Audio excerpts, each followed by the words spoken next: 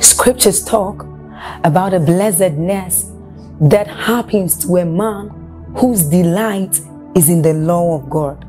So as Psalm 1 says, it says, but his delight is in the law of God, and doth he meditate day and night.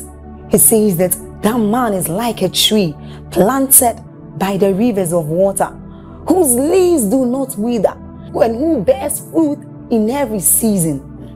As you're about listening to this message, we believe that your life is going to be like that man planted by the rivers of water. Your leaves are forever going to bear. And we know that your season will not pass by. You will forever shine and you will forever bear fruit. We have a lot of content to share with you. So we would entreat you to subscribe to this channel, as well as like us. Hit that notification bell to receive more updates from us, because we know that whatever content here is going to set you on course at every time. It's going to make you attain whatever stature that Christ wants you to attain. Thank you. Hallelujah. And I sincerely believe with all my heart that that is why we are here. I come here because I recognize my need for wisdom. I recognize that it is only in his presence and only when his word is accurately communicated, the principles of the word are accurately communicated, not the information. The information has no power to produce change. You see, let me tell you something. When people do not have faith, it is not because they do not believe God. There is a level of accuracy with which the word of God was designed to be communicated. And if that word is communicated properly, there is a spiritual logic to it that becomes the basis upon which the faith of the people are grounded. Paul said, when I came to you, I did not come with the excellency of speech, he says, but in the demonstration of power, that your faith will not be grounded upon the wisdom of men, Sophia, wisdom that is a product of education, experience, that is limited, suggestions of men, opinions that were based on a very short view. But the Bible says, forever, O Lord, thy word is settled. It never said it's settled in the earth, it's settled in heaven. It takes doing what heaven has done to make the word settle in our lives. In the name of Jesus. So I welcome everyone. Thank you for coming as always. Those following us online, thousands of people, we love you, we honor you. Let your hearts be open, let your spirits be open. For those coming here for the first time, this is Koinonia. And we're on a series, Thrive, Part 2. Thrive. This is Part 2. The series is an attempt to concretize upon our hearts some of the keys that are required for transgenerational relevance. Some of the keys that are required for rising above the vicissitudes of life. Like I said last week, it will be irresponsible to pretend that the economic turmoil, the hardship, and all of the things that people are going through, it's not telling on people. You cannot imagine the stories that have emerged as a result of people's frustration. Whenever a people are limited in any way, it will only take time, they will react. And oftentimes they will react based on the informations that they have. So they will use violence, they would do a lot of very stupid things. I've heard of people walking naked for money. I've heard of people giving their children for all kinds of immoral things for money. I've heard of people doing all sorts of things. And the truth about it is that except you are shielded with revelation, you will really feel the gravity of what is happening. Institutions are lamenting, churches are lamenting, social organizations, businesses lamenting, the government itself is lamenting. And that means that we have to source for light and life from another dimension, another reality that is beyond the scope of the human experience. Amen. And I started sharing with us last week how that it is possible to rise above these things. I love the song that the worship team communicated. There is victory. Listen. There is no experience of anyone, regardless of what the peculiar experience is, that is worthy enough to disprove the power, the integrity, the glory, and the efficacy of the person and the word of God. Are we together? If I die today of sickness, my dying of sickness will raise a lot of questions among those who love me, those connected to this vision, and several people across the world. But it does not change the fact that God is mighty and it is within his power to heal. Are we together? If you really want to receive from God, you must desist from isolating your singular experience and using it as a template to judge everything the Bible says about God. Because our experiences are limited. The Bible says that we see in part. 1 Corinthians 13. We see in part, therefore we prophesy. Our communications and that which we do is according to our perspectives. This is why I seek him as a matter of life and death.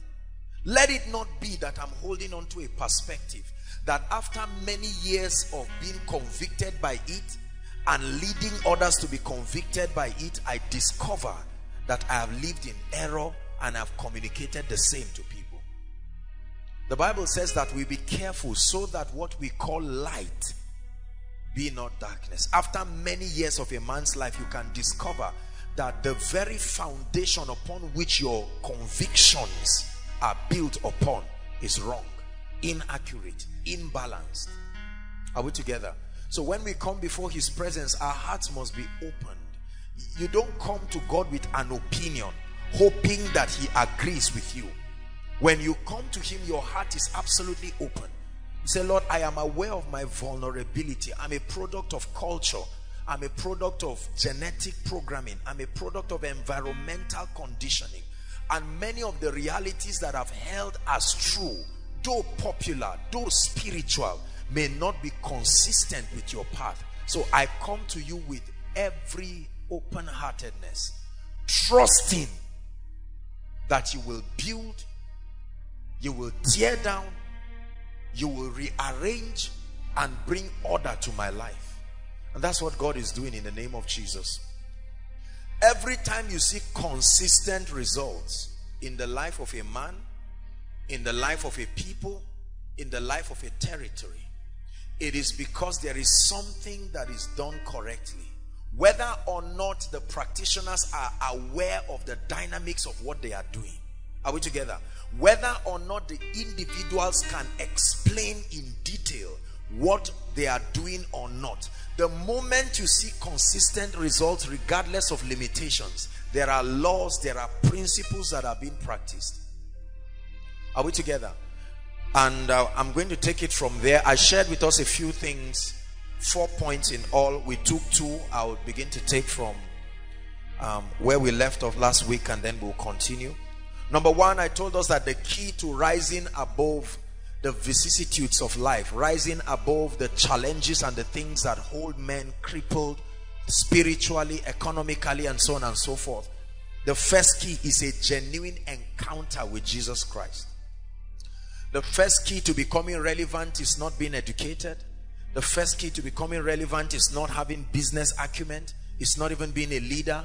Are we together? It's not any of these things. Success and any kind of impact, a life of notable impact, starts from the health and the quality of a man's spiritual life. Say amen. The measure of your impact through God in the kingdom is directly associated with the genuineness of your hunger, the sincerity of your love for God. While we're away on a ministration in the course of the week, I met a man of God who was at the meeting, and he just came to see me and talk to me.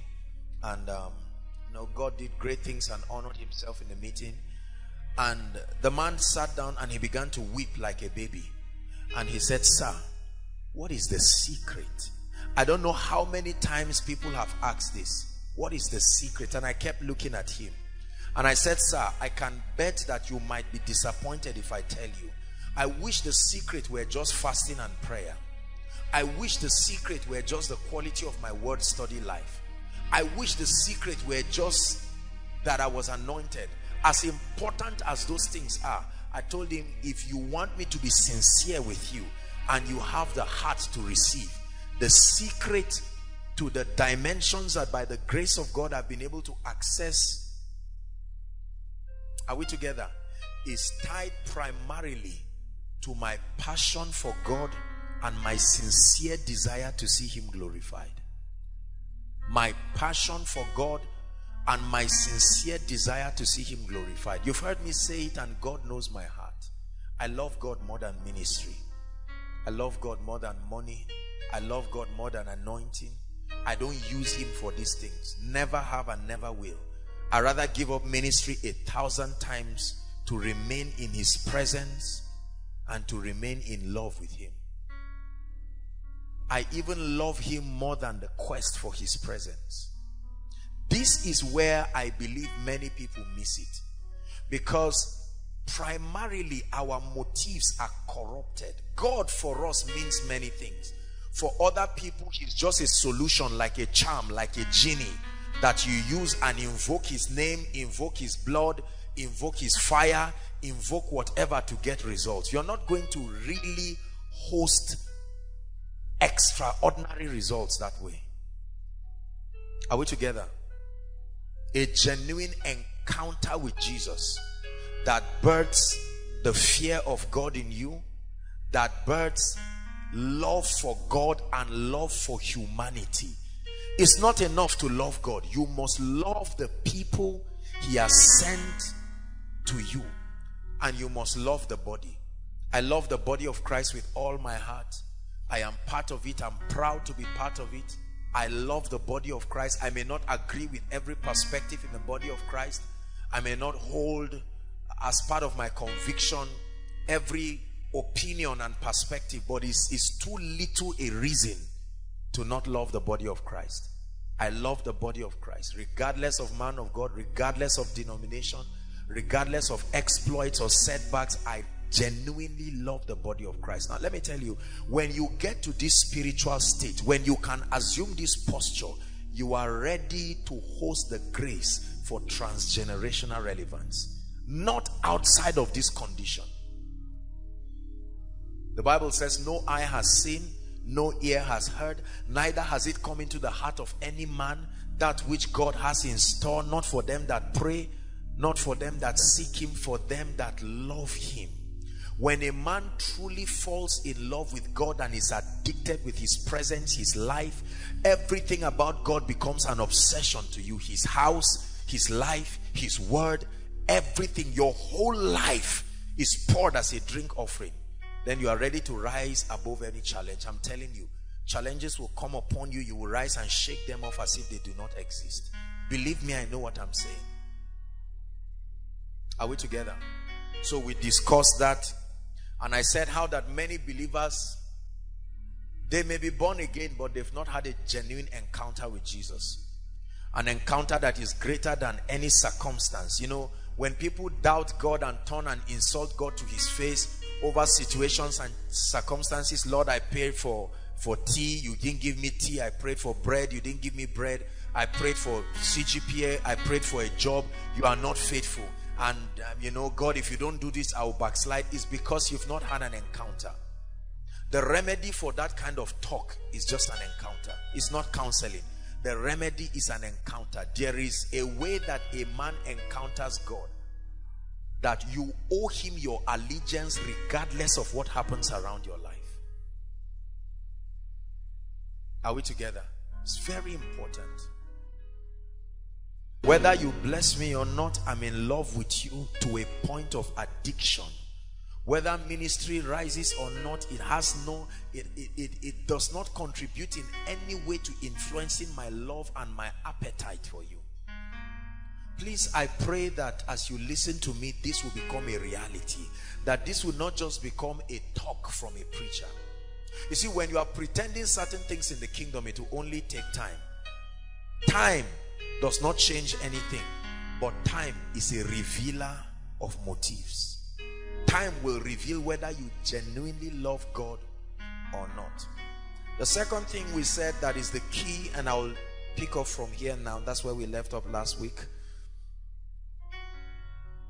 is the power of mental transformation. The second key that is required to rise above and beyond the challenges in life. Listen please, to rise above the limitations that plague mankind, to rise to a life that is of notable transgenerational relevance, a degree of kingdom impact that outlives you if Christ tarries.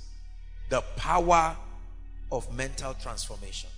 Listen, I said it never tires me to communicate to God's people the extent to which the quality of their paradigm can determine the course of their future in ministry, in life, in business, in marriage, in any area at all. The quality of your mindset.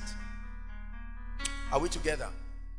And I told us last week that we are conditioned in two ways basically. The first condition is a genetic programming. We are programmed genetically by reason of the transfer of traits. I'm being very slow and being very detailed because I want us to get this. The second, which is the most disastrous or most notable of the transformations, is environmental programming. Say environmental programming. We are programmed environmentally, which can be engineered by culture, past experiences, our levels of exposure, the environment that we grew up in. Chances are that if you never saw a successful person growing up, you do not have a reference. You see, belief is based on a reference. Are we together? You cannot believe vaguely. There must be a reference, preferably a physical living reference that becomes a standard and the platform upon which your convictions are built. This is why the disciples were very powerful. Jesus was a reference. And that's why every leader that must teach people, part of the assignment of every leader is not only to communicate his persuasions, but to be a reference of the same.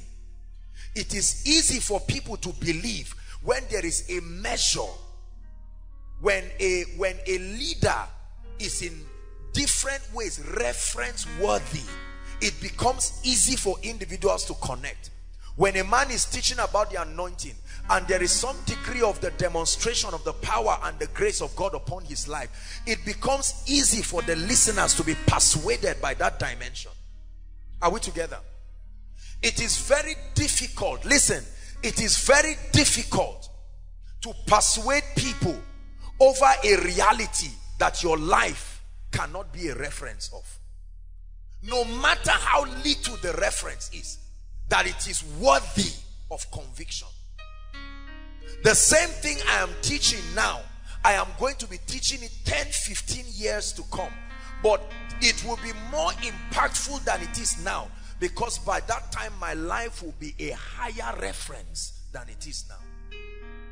The same way some of the things I'm sharing now were the things that I shared a number of years past, but their impact were not as impactful as it is now. Of course, I've grown in the anointing, but also there have been maybe a few evidences here and there that can back up and support that communication. Communicating a dimension of spiritual reality or a dimension of any reality that does not have your life as a commendable reference is very frustrating. This already is a lesson for someone, that if you want to change your world, the first key is to change yourself. That you become a template enough. People are not that hardened. People are only obsessed with results. It is God that sees the heart. Men look at the outward appearance. They want to see that if you are teaching on divine health, there is a measure of that reality at work in you. If you are teaching on kingdom wealth and prosperity, there is a measure of that reality. If you are teaching on leadership or excellence or dimensions of kingdom reality, There is a level of persuasion that stems from your own experience. Are we blessed tonight? The power of mental transformation. The Bible says in 1 Peter chapter 1 verse 9, it says, receiving the end of your faith. We discussed that last week. It said, even the salvation of your soul. The salvation of your soul. Bringing your soul through the renewal of your mind to a point where it can host the realities that are resident within your spirit. I began to discuss with us, and we've done this over different series as we've discussed through the years, the power of paradigms. Look at me. Listen, let me tell you something. As great as a man is, he can limit God. Remember our scripture that has become an anthem in this place, Psalm 78 verse 41. They limited the Holy One. They limited the Holy One. They limited the Holy One. They said, can God make a table in the wilderness? They limited the Holy One. It was not their fault, it was their conditioning. After 430 years of servitude with no hope of deliverance, it was understandable that such a people as a corporate entity can doubt God. Something about our culture, as good as it is, something about our cultural experiences have informed us, has created an understanding in our minds. I was talking to a dear friend today who came over to see me, and we were discussing certain things. He was along the side of the line of marriage and all of that, and I was sharing with him, you know, generally speaking, you know, we got into different discussions, and I was telling him that if I were to counsel an intending couple, I'm not going to waste time asking a lot of useless and vague questions. The first thing I want to examine is their passion for God. And then the next thing, I want to examine the extent of their compatibility in terms of their understanding. What is your viewpoint about God? What is your viewpoint about money? What is your viewpoint about your assignment and purpose? What is your viewpoint about your personal life? What is your viewpoint about external influences in your life and home? This does not just apply to the line of marriage, it applies to everything. There is something culture taught us about God. There is something our well-meaning pastors and preachers told us about God. Their experiences were their sermons. They preached it with confidence. We embraced it with sincerity, and we are victims of their limitations. Are we together? There's something that our past experiences have done. I always give an example. If it took someone 10 years to get admission and you teach on favor, it will take an extra anointing for that person to understand that message. Are we together? Because there is no template that represents favor in his life. Most of our families live from hand to mouth. So every time we talk about prosperity, our minds go straight to the people they insulted and the way they insulted them. We have associated prosperity with negativism, with fraud, with unseriousness, with fetish, demonic activities, especially when young people are prosperous. And you know, let me tell you something. After listening to a very powerful message, after listening to a powerful series, Financial Dominion, The Wealthy Place, the economic system of the kingdom, you will think that your paradigm will change at once. No, it took a long time for it to be built. It will take a repetition of new ideas are the keys to changing our paradigms. You have to bring forth those new ideas again and again. That's why the Bible says faith cometh by hearing and hearing. The next word hearing there is understanding. Hearing and understanding what you hear by the word of God. Hallelujah.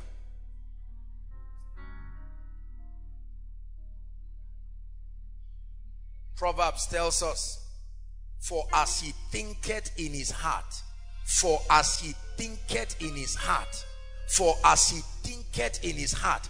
It didn't say so he will become. It didn't say so he is becoming. For as he thinketh in his heart, so is he. For as he thinketh in his heart, it equates my physical reality to my life. This is the difference, hear me brothers and sisters, between a CEO who is living in an office with an AC, having secretaries and PAs, and sitting down, and you think he's just writing, and then a megad, a security person who is opening and closing gates in anger and frustration. Most times the security person is angry. How can I be working so hard and I'm receiving 10,000 per month, and someone is there just writing and he's receiving 500,000? And my answer to that frustration is what? Switch them. Switch them for only 2 weeks. Take the Megad. Don't change anything. Don't give him any orientation. Keep him in that office and take the CEO to the gate. Let me tell you what will happen after 2 weeks. People will stop going to the office. The CEO will do something to that gate that will make the customers remain there. Are we together? His hospitality, his open-heartedness, his calmness, his people skills, and all of these other factors that are important for success will compel the people to love him and remain there. Let's go to our man in the office. I know what he will be doing. Drinking all the juice in the fridge as fast as he can, because something about his mind tells him you are certainly not going to be here for a long time. Then he looks for what to steal. He signs documents anyhow, and then he crosses his leg watching TV, changing channels, enjoying the AC, probably texting all the people and saying my life has changed. The place will be dirty. I assure you he will not empty the waste bin. He doesn't have that frame of excellence. His paradigm of excellence is not that way. He will destroy everything. He will misplace documents, scatter them, and wonder why they are arranged accurately. At the end of it, he will be frustrated. He will steal something sizable and run away. That will be the end of that man. Another popular example. You wore a shirt for 1 year. It was always clean and ironed. Nobody knew it was 1 year old. And you gave somebody, and his mindset rubbed off on the shirt. In 1 month, he turned a white shirt to brown. Have you seen people like that? Yeah. Listen, our physical environment is but a looking glass. You never change your physical reality by arguing and trying to change things. It's not even by trying to dress well. And no. It's a culture. You've got to change your mind. So the Bible says in Philippians chapter 2 from verse 5, permit this mind to be in you, which was also in Christ Jesus. I was not born this way. I re-engineered myself using the word of God and following those who through faith and patience have obtained the promise. Are we together? You must be disloyal to any understanding and paradigm that has given demon spirits access points to destroy your life. Hallelujah. Paradigms. There are people who will use a water system toilet, a very clean toilet, and finish. I mean, in a house, not even the one in the hostels. A clean toilet. They entered the bathroom, they saw everything clean. They use it and leave it there and just go out smiling. And they tell you, I've finished. They took their mindsets there. Their mindsets took them there. Are we together? Yeah. There is something about excellence, as obvious as it should be. You must be trained to discern it. Don't ever assume that because your mindset has changed, it is so. That's the reason why the higher you rise, the more you must have a greater capacity for patience. Because when your mindset changes, you wonder. Sometimes I look at people and I am amazed the way they think. Certain things that should be so obvious, you are wondering how their mindset can veer off and give them such suggestions. The power of paradigms. Are we together? A man can come to you. Someone can come to a Jimmy, for instance, and sit down and look at him and look at his house and see how God has blessed him, and then just look at him and say, sir, don't be offended, anything for the boys. And you are wondering, you have access to a great man. What is there to say, sir, if you were to be at my age, what will you advise me to do? Or if you will be at my level in life, what 2 things do you think I should focus on now? We never ask questions. Have you seen people who have access to great men? One guy came to my hotel room in Abuja, and he came just because of his friend. He wouldn't even come. He came there because of a senior, someone like a mentor to him who is my friend. They came to greet me. When they said hello, we're discussing, I served them myself. I'm telling you, before anybody picked the thing, the guy carried the something and opened it and was taking it. Whereas the person, his mentor, now kept quiet and was listening. You see why that guy is his mentor? Are we together? There is a logic to people's frustration. You can trace it and see why they are where they are. Paradigms, mindsets. Why should I dress well? Am I rich? Paradigm. Are we together? There are people praying endlessly to have pot belly. Just like that. Why? Because based on certain cultural experiences. Now listen, I'm not being sarcastic. I'm teaching here. There are cultures, am I right, that train people. The moment they see you with some level of weight, they say, things are working. But you know that absolutely nothing is working. Paradigms. That's what informs people to live fake lives. There are people who, if God blesses with 50,000 now, their mindset tells them, look, you need to do something around you to make people believe you belong.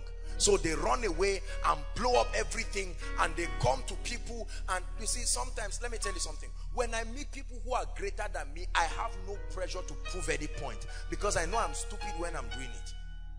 But then you see a lot of people with their little understanding, small results here and there, they come and they never learn. They are trying to impress you. Ejimi, I'm a business person. I just read Robert Kiyosaki's book, and you are watching his ignorance.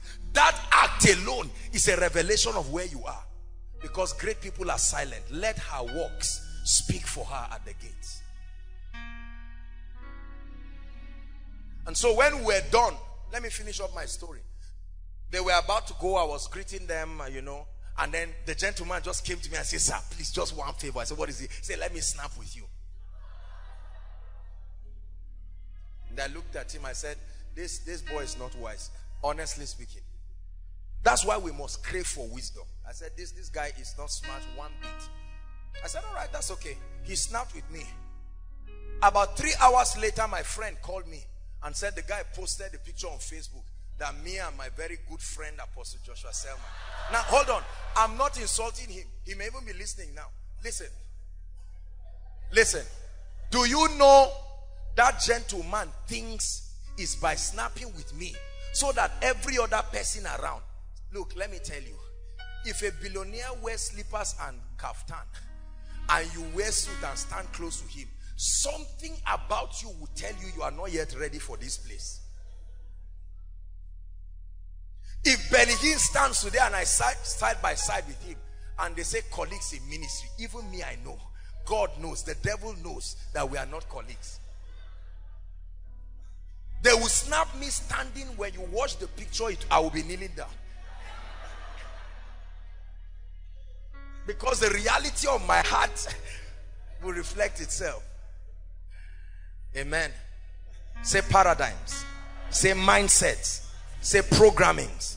Something that your parents held was responsible for their limitations. Culture. Experiences. Are we together? I don't want to be ahead of myself, because the third thing I'll be talking about is where we'll dwell today in details. And I trust that God will change our mindsets. Now, let me tell you something. There is nothing God can do about your life, as powerful as He is, if you are not willing to change your mindset. Lord, I want you to bless me. And God says, okay, can you allow me work on you? There's nothing wrong with me. God says, all right, so you have it that way. There is a mindset that is responsible for poverty. There is a mindset that has kept many men of God limited in life and ministry. There are certain mindsets that have kept corporate organizations small. Sometimes I wish that I knew the things I've learned in the last 2-3 years. Maybe that I knew them 10-20 years ago. I would have been 100 times, without exaggeration, higher than I am now. I pray that you will receive these things and you will believe them. In 1 minute, lay your hand on your head and say, Lord, there is something in my mind that is responsible for my limitations. Please take it out of me. Go ahead and pray. Take it out of me. Take it out of me. There's something. I grew up in Nigeria, and there is a way. Nigerians are lovely people. They are great people. But there is a faulty paradigm. Take it away from my life. Take it away from my life. I declare my disloyalty to every paradigm, no matter how long I have held it. A paradigm that has stopped me from accessing the anointing. A paradigm that has stopped me from being a leader. A paradigm that has stopped me from being a visionary person. A paradigm that has stopped me from being wealthy. Hallelujah. Amen and amen. All right, so let's take today's own. The third key. Key number 3 to rising above recession. Key number 3 to rising above any kind of limitation is the discovery and the development of your value and your abilities. I'm going to dwell here. There is a lot to talk about here. The discovery and the development of your abilities, your value.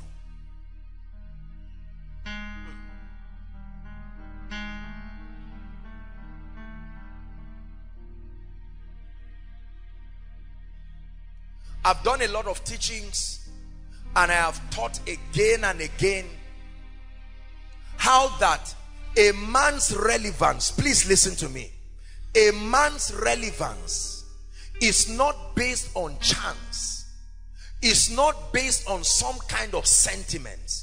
The disparity, the stratification between the wealthy, between the great, the anointed, the influential, among many other reasons, primarily is their value. Write this down, please. Your value is a representation of your worth.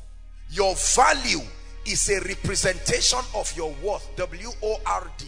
Your value is a representation of your worth based on the solutions you provide, the problems you solve, and the lives you transform.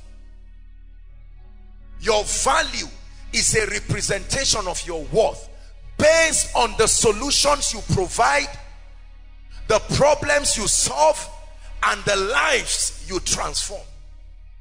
This is the index for measuring a man's value. So when we say a person is valuable, a preacher is valuable, a businessman is valuable, a leader is valuable, please listen to me. We're not necessarily just talking about anything vague or anything fetish. A measure of the perception that people have over you on the strength of the solutions that you provide, on the strength of the problems that you solve, and on the strength of the lives and destinies that you transform. Put it in another way. If you are not providing any kind of solution, if you are not solving any kind of problem, and if you are not contributing to the transformation of the lives and destinies of people, you are not valuable. And hear me please. Relevance and wealth in the kingdom is built on a reward system. We've said it again and again. Let me just do a recap on it. I'll touch a bit into that. Right? You can get the message, the wealthy place. Write this down. This is the fundamental law that governs wealth and abundance and governs greatness in the kingdom. Our rewards in life, and that reward can be financial, the sense of security, the sense of honor that we receive, whatever it is. Our rewards in life will always be in exact proportion to, number one, the demand or the need for what we do. Number one, the demand or the need for what we do. Number two, our ability to do what we do.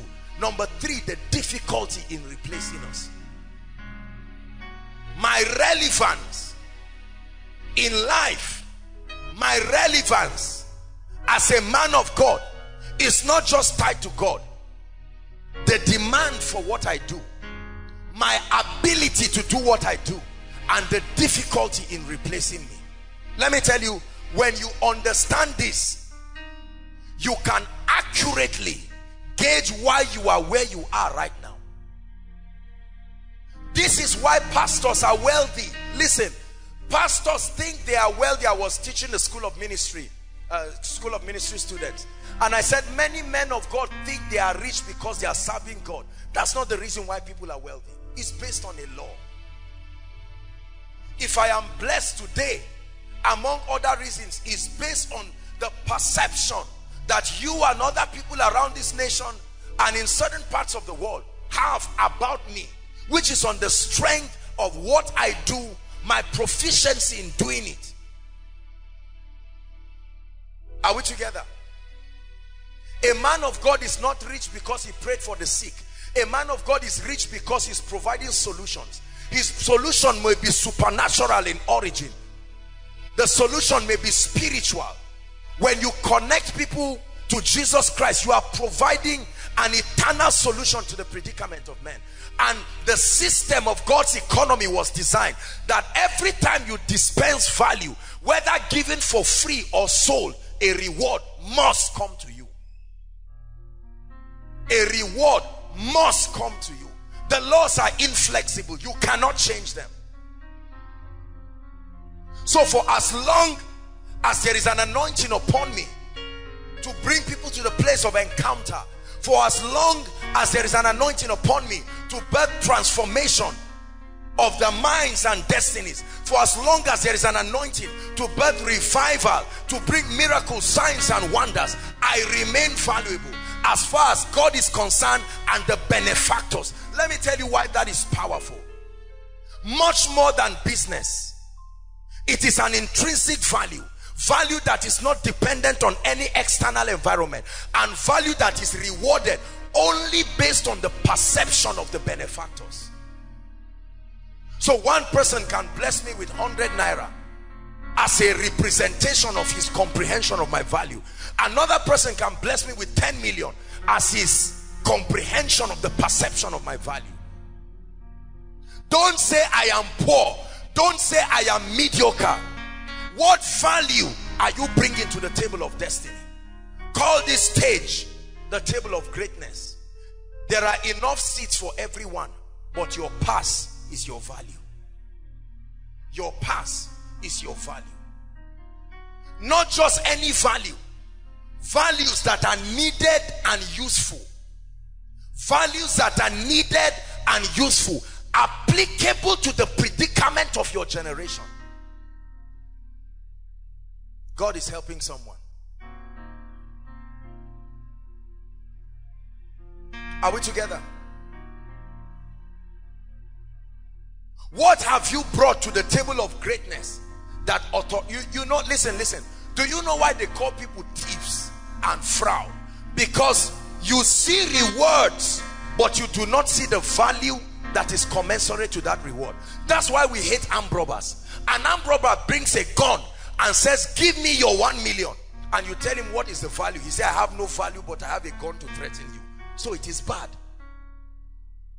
But that same 1 million, you will give it to someone who offers a value that is worth it. Listen, you don't sit down and wish to rise. You grow in value to the level that matches what you desire.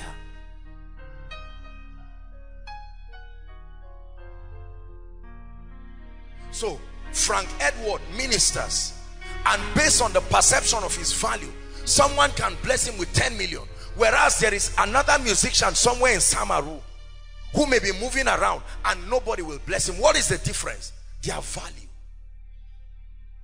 Your value is a representation of your worth based on your ability.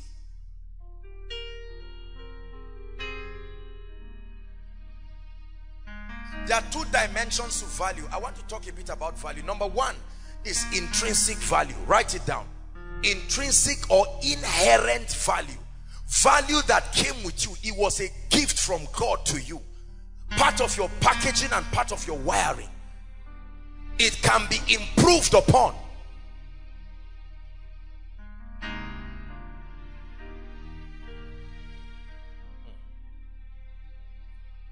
Hallelujah. Are we blessed this night? I really want to challenge you. Look at me, please. Please do not trivialize what I'm teaching you.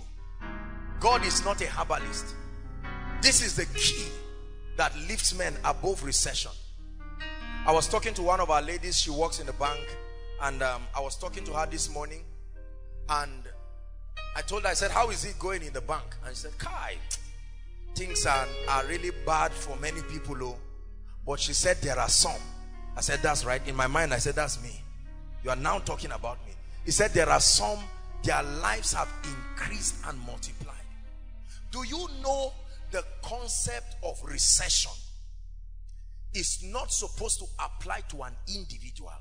Recession only makes sense when you look at it from a corporate and a territorial perspective. There was famine in Samaria minus the king. Minus the king. Number two, minus Elijah. All the people, Elisha never said, please. Even Elijah begged for bread. Elisha did not beg for bread in Samaria. He came gallantly and saw people eating their children. The other one said, we ate my child yesterday. We said, let's boil this other child, and the woman refused. Are we together? Prophet, we boiled my child yesterday. When I was eating my child, we ate together. Now is the turn to eat her own child, and they refused. And the prophet said no. Let me tell you something. Your value vetoes your education. Your value vetoes your cultural background. Your value vetoes any limitation. I don't care what it is. Will you open up the gates?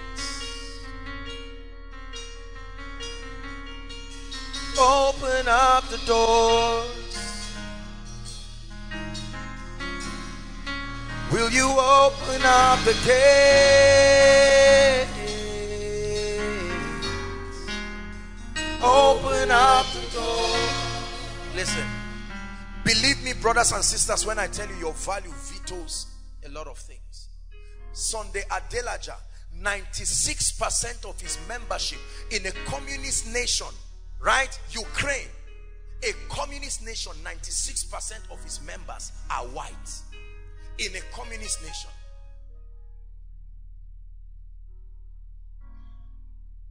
Value. The key to eradicating a sense of unworthiness is not criticizing great people. This is what a lot of pastors go through. This is what a lot of business people go through. This is what a lot of individuals go through. They think the key is resentment and anger and hatred. No, the key is to pay the price of discovery and developing your value. A student comes in, backtrack 5 years, 6 years, a naive young person, probably in his teenage, comes into an institution. I want to study medicine, not even having an idea of what he wants to do. Are we together? Or the implication. And he goes through 5, 6, probably 7 years of rigorous training. They never change his skin. They never change his clothes. They only change his mind.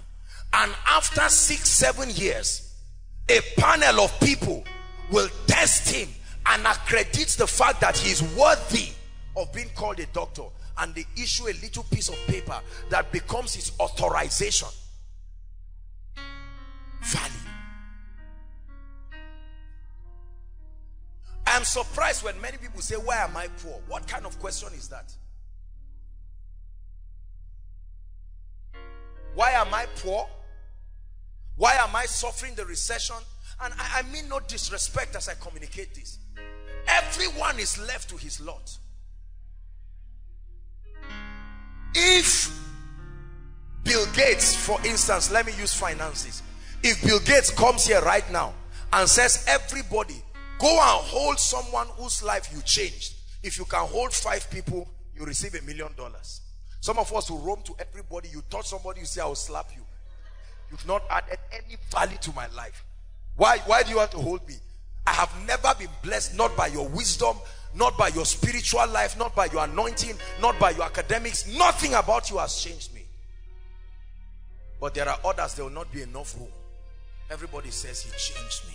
You changed me. You blessed me. You advised me. My business is flourishing because of the idea you gave me. That sickness in my body left because of the anointing upon your life. The power of your secret place changed my life. You preached a message and brought a dimension that changed me. Problem solved. Solutions provided. Lives transformed. And there is a reward waiting for you. I guarantee you. No witch and no wizard from any village and anywhere has the power and the capacity to stand an individual that has walked upon his value.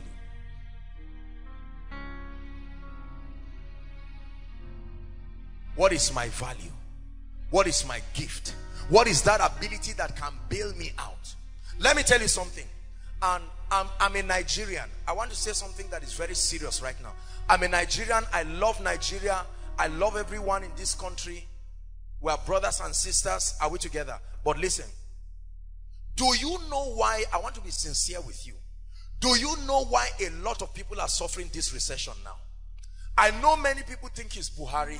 Others think it's Jonathan. Other people think it's PDP, APC. I'm not a politician. Are you together? Let me tell you. Something about the nosediving of the oil revealed that we have never truly been valuable as a people. We only receive natural resources and we have been covering it for years. The same way to happen to your destiny. I'm in a department. They give everybody food free of charge. So I think, let me tell you, you do not generalize impact and success. You must be sure what part you are contributing. Otherwise, you will be ashamed with time. We are worship team. We are all great. But in all sincerity, what is your unique contribution? One day you hold the mic alone. And on that day, we know that you are the one limiting the worship team. On that day, we know, so that mistake in the keyboard comes from you. We have been managing it, but right now, we are a group of intelligent lecturers. We are all intelligent people. The day you have to do a presentation as a person, life must single you out one day to defend yourself. I belong to an anointed ministry, great and wonderful. We are shaking the world. I agree with you. A day will come, you will stand before the sick. Apostle, I'm not there. Ejimi, I'm not there. My head of department, prayer, ushering, decoration, they are all not there. On that day, that's when you will know whether the impartations you've been receiving or otherwise. Life will challenge you. Life will test it. And until you are able to prove it. The disciples kept enjoying corporate success until one day when Jesus climbed up the Mount of Transfiguration, they were happy. They brought an epileptic person. They said, don't worry about Jesus, we are here, just keep him down. They struggled, they were embarrassed. Nothing happened. Let me tell you, do you know what causes jealousy? The ease and the flawlessness that someone who has paid the price to be valuable does on something you have been frustrated about. You've been praying on a sick body and you gave all kinds of reasons. No, this person cannot be sick. Then the person comes for a meeting, and even without being prayed for, before the opening prayer, he's healed. And then the person testifies exactly as it happened. You know how people testify? They will say it the way it happened. May God make you to develop an appetite to be valuable. An appetite to be valuable. Let me tell you how you know you are really valuable. When no monetary value placed on you becomes a burden to the giver, you are exceptionally valuable. Listen. I can't remember how much this is, how much they bought it. But let's assume this is 300,000. Just an assumption, right? Assume that this pulpit is 300,000. When they call the price, what do?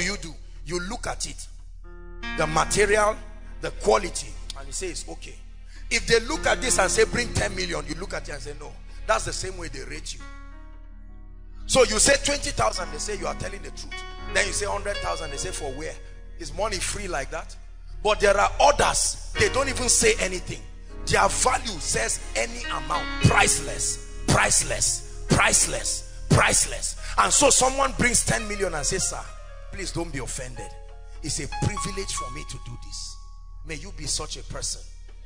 May you be such a person. Hallelujah. Benny Hinn is coming to Nigeria, and the plans that have, in fact, to a point that the very ministry that is bringing him does not even have absolute control over his coming again. The Christian bodies have had to come in because they sat and said, no, we are going to come in. Now he's not only ministering in Lagos, he's also going to Warri to go and minister in a crusade again. Say value. Yeah. When Benny Hinn enters a nation, no matter who is inviting him, he's received by the ambassador of the America and a presidential delegation. So his coming is not something you wake up and come by mistake. Even if he's strolling, his personality, we call it human capital.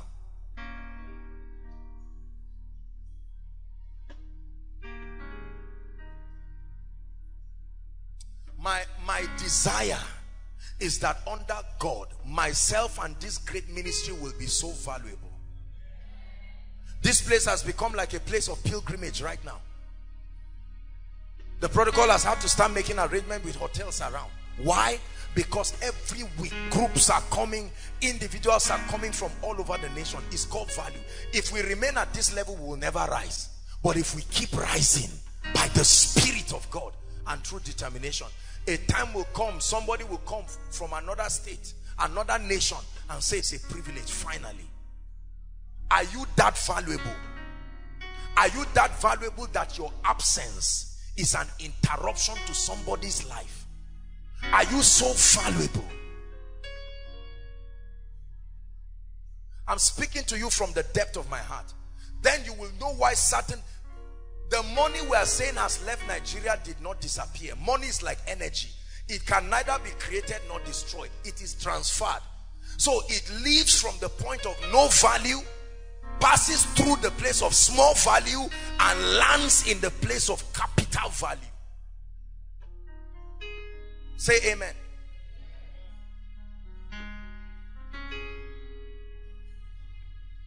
Wanting something for nothing is fraud. Wanting something for nothing is wickedness. Now let me tell you how many of us approach it.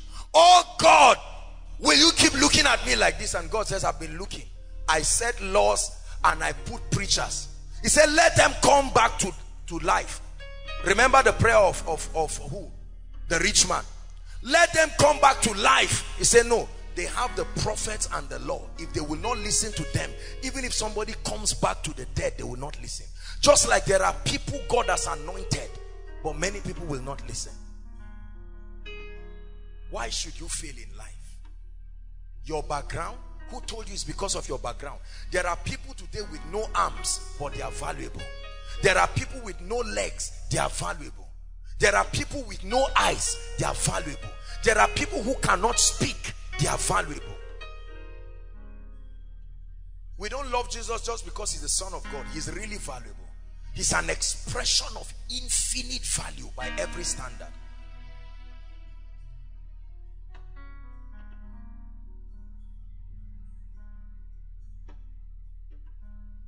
Are we together? Any man can determine his lot in life.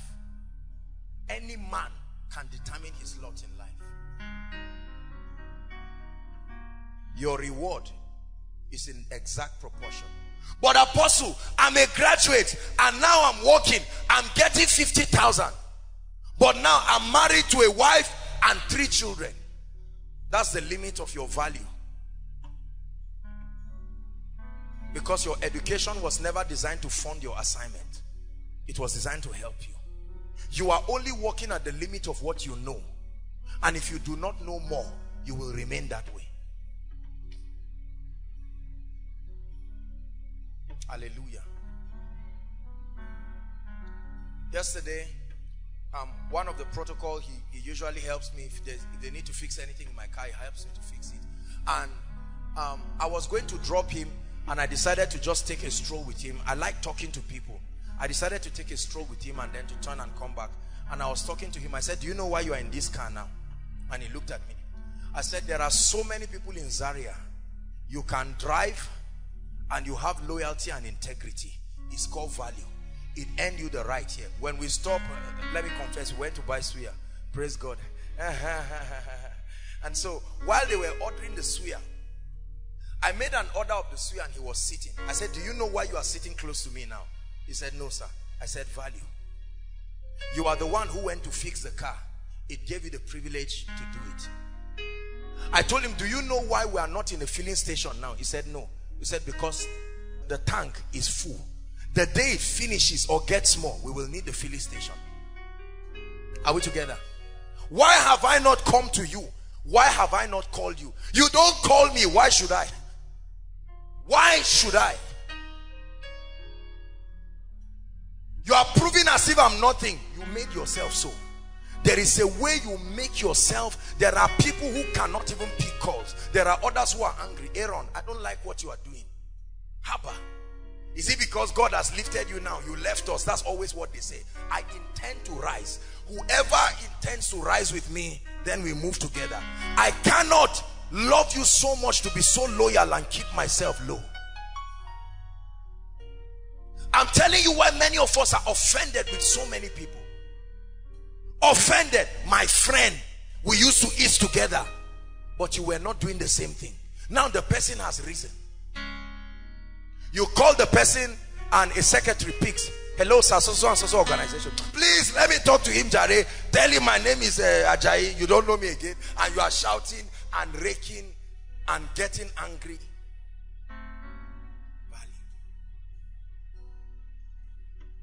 May God make you so valuable. Listen to me. Listen to me. May God make you so valuable that your value transcends territories. Because there are values that are only, there are people, that's what we call local champion. One who is valuable within a territory. And so when you step out to another territory, you are as inert as somebody whose potentials is not at work.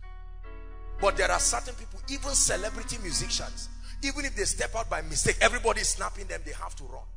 Now, they may be going to hell. Are we together? But as far as value is concerned, generally speaking, they are communicating value. It's just the content of their music that is demonic. Their vocal training is excellent to a fault. Now you come on stage and you say, I want to rise. What are you called into? I'm called into the music ministry. Really? Yes. What have you done so far? I've been, a gentleman came and met me one time, and he came and he said that he's looking for sponsors. I said, what for? That he wants to produce an album. I said, who is mentoring you? He said, nobody. I said, can you play any instrument? He said, no.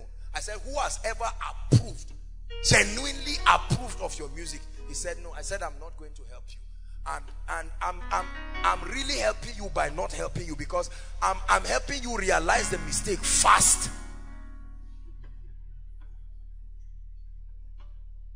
Hallelujah.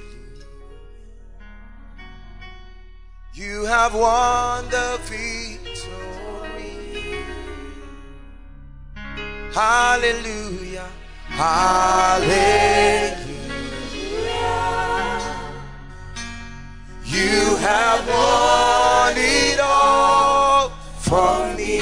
Listen, can't you see that this is God's bailout system? I came from a background where we were living in a hut with mud. The mud is not in your mind. The mud is not in your mind. Jesus was born in Nazareth. They said, can anything good come out of Nazareth? He broke that limit. Stop giving excuses. Make up your mind from today. There is something my world can celebrate. Years ago, when I was staying in a little room, praying and reading books, all my money went to buying books.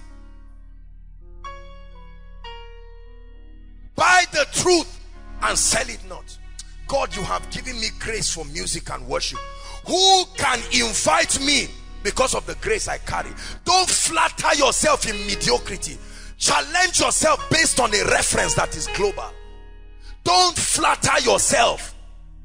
You make mistakes, you sing off key, and someone says, Kai, Elijah, this is fantastic. You say, really? No, you didn't do well. You didn't do well. We were glorified because of the anointing, but vocally speaking, you didn't do well.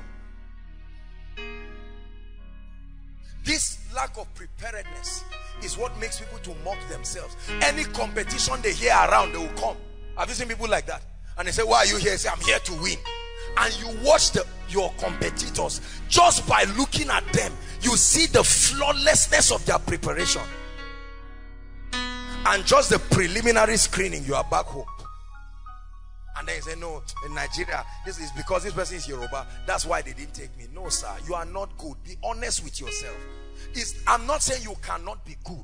Listen, value is only valuable when competence is added to it. Value only becomes valuable when competence is added to it. Yesterday I was studying on diamonds. I just decided to study on diamonds. I didn't know that there were different kinds of diamonds, different kinds. And I was seeing the diamonds and the rigor in finding them.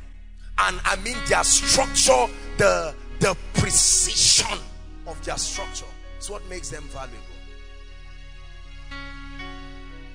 Are you competent? Are you competent?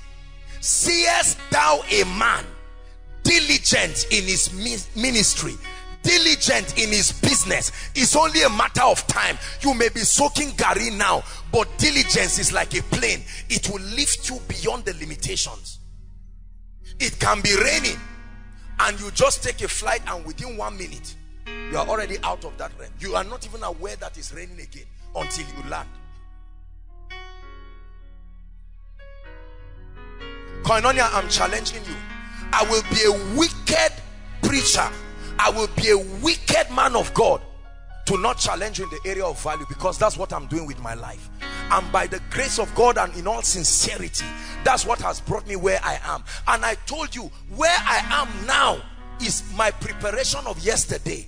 Tomorrow will reveal to you what I'm doing today. Value always precedes manifestation. So when you see a man manifest, that's not his true state. It is his perceived state based on your seeing him now. In business, in ministry, there are many pastors who don't know how this thing works, and they may never find out. There are many people who don't know how this thing works. I'm sorry to say, but look at Zaria as a case study. Almost every business in Zaria, almost, not all, but almost every business in Zaria is tainted by mediocrity, smallness, average. There's nothing world class. There's no touch of excellence in it. We are limited because of our culture. I have my small shop. This is nice. We never learn. Someone has paid the price and made the mistake for you. Then you make it again. No, you must learn from other people's mistakes. Are we together? I have hardly seen things in this city, and I say it with all humility, that have impressed me to know that this is at a level of a global repute. From our hotels, are we together, to our restaurant services. In fact, from the most part, they are terrible. Yet there are many of us seated here. If I ask you now, what did you say? I've been cooking. You are the only one who has not eaten. The fact that I've not eaten your food means nobody has recommended it. And that means they've been flattering you by saying it's sweet. If food is delicious, we are not stupid people. Ejimi's wife makes cakes. Everybody knows. She's not necessarily done any great marketing. Let her works speak for her at the gates.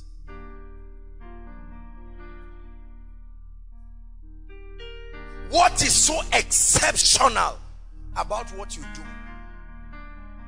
What do you do that will make me feel like I am losing a lot if I don't partner with you?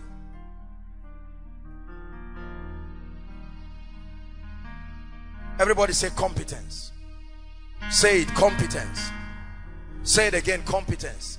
Listen, if you pay attention to what I'm saying, you will reap an endless benefit. Competence. Favor then is when preparedness. The day God wants to bless you, he will station your destiny helpers close to you. Men and women who have the perception and the strength to reward your value. And then he says, now You have prepared yourself. There are too many. You know the problem with many of us? Look at me. This pressure for recognition. I want to know that I'm a CEO. I said it, I think it was to the School of Ministry students. People write books after 10, 20 years of a track record. But in Nigeria, people write books to start up what they are doing. So someone who has nothing writes 81 keys to the billionaire lifestyle.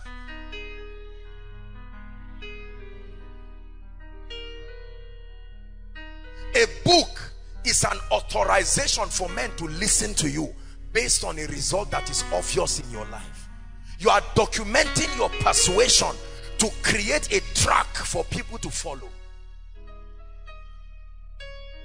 Years ago, a few, well, they are not really my friends, but they are ministers too.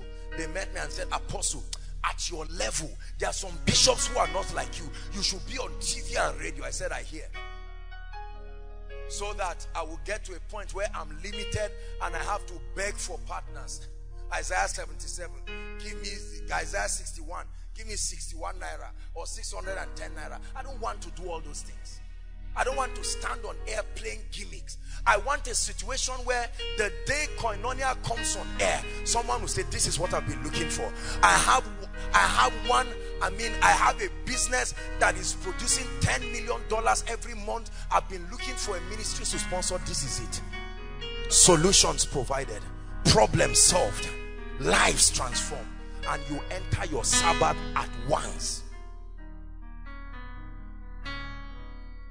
Please hear me, Koinonia, and all those following. Not everybody is a victim of this recession. I tell you the sincere truth from the depth of my heart. I say it with all humility and not in any boastful way. I say it with all humility and not in any boastful way. The finance of this ministry has skyrocketed in a way and a dimension that is irrecoverable this year, more than any year put together. Now please, I'm sorry if it looks like I'm boasting. I'm only challenging you in the time we call recession. Say something I do not know. Say it again. Something I do not know may be responsible for my limitation. One of my pastor friends started bus transport, bus services, and he called me. He said, Apostle, I can't believe this. You've been transporting people on bus services and we're not so much in our church. Just at one junction where everybody will wait. After 1 month, we looked at, when they sent the report, I said, nobody, a trek from wherever you are coming. And we've done this without fail. Not for Friday's program. Anytime this ministry is holding any program, once it is night, we're a responsible ministry. At any time, whether it was planned or not. Brothers and sisters, there is something that is being done. This is where I'm taking you to. It was not like that. Our first crusade, they were almost locking me because of 150,000 Aaron. Whereas the money that is circulating now was still there. I have learned through pain. I have learned through mistakes. I've learned through mentorship, and you are receiving it for free. I pray that you will treasure it, and I pray that it will lift you higher than ever. Some of you are about to get married. You know you are not ready. Are we together? You already know, not by revelation, by wisdom, that your wife is going to suffer. You know that your children are going to suffer. How do I know that? There is no plan. Dotam became mighty because he prepared his way before the Lord. You are not preparing your way. It can't be greatness.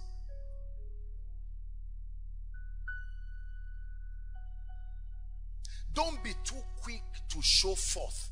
Prepare. Everybody say prepare. Prophesy to yourself. Say myself. Prepare. Myself. Be competent. Myself. Work on yourself.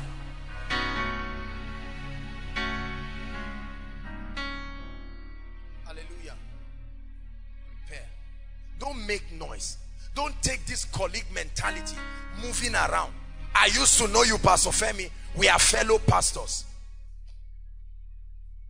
Colleague mentality is the key to the undoing of many people. Oh, we were classmates, the same class, the same university, the same this.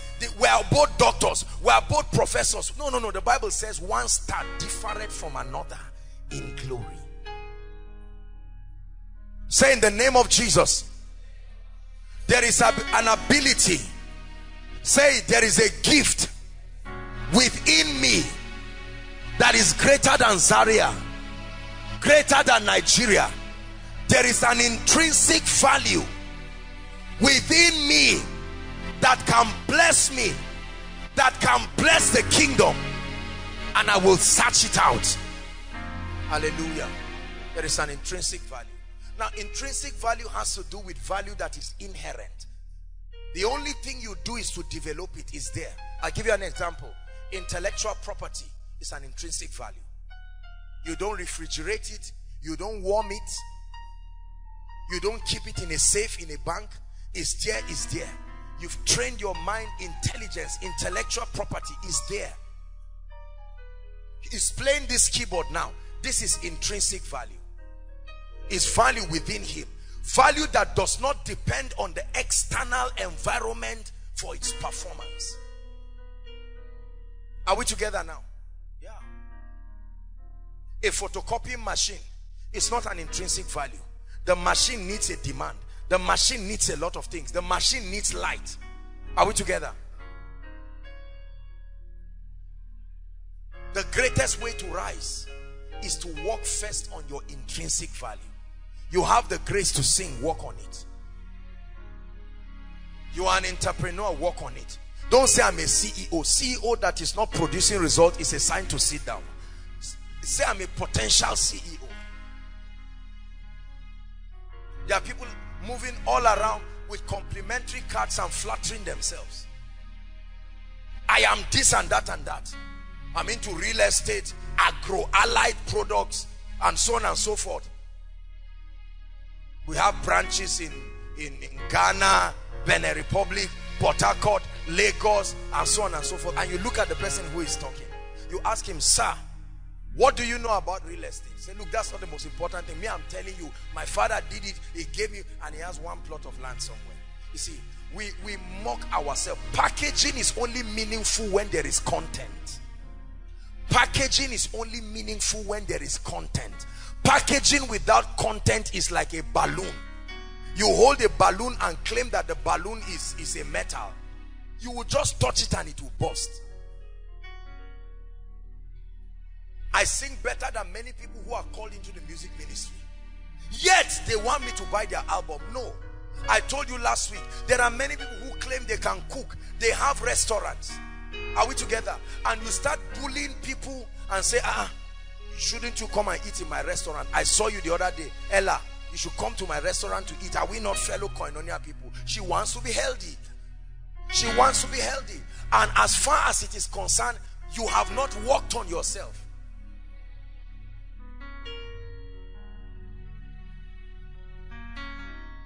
One of our school of ministry ladies, she made one beautiful work, just a beautiful artwork. The students saw it.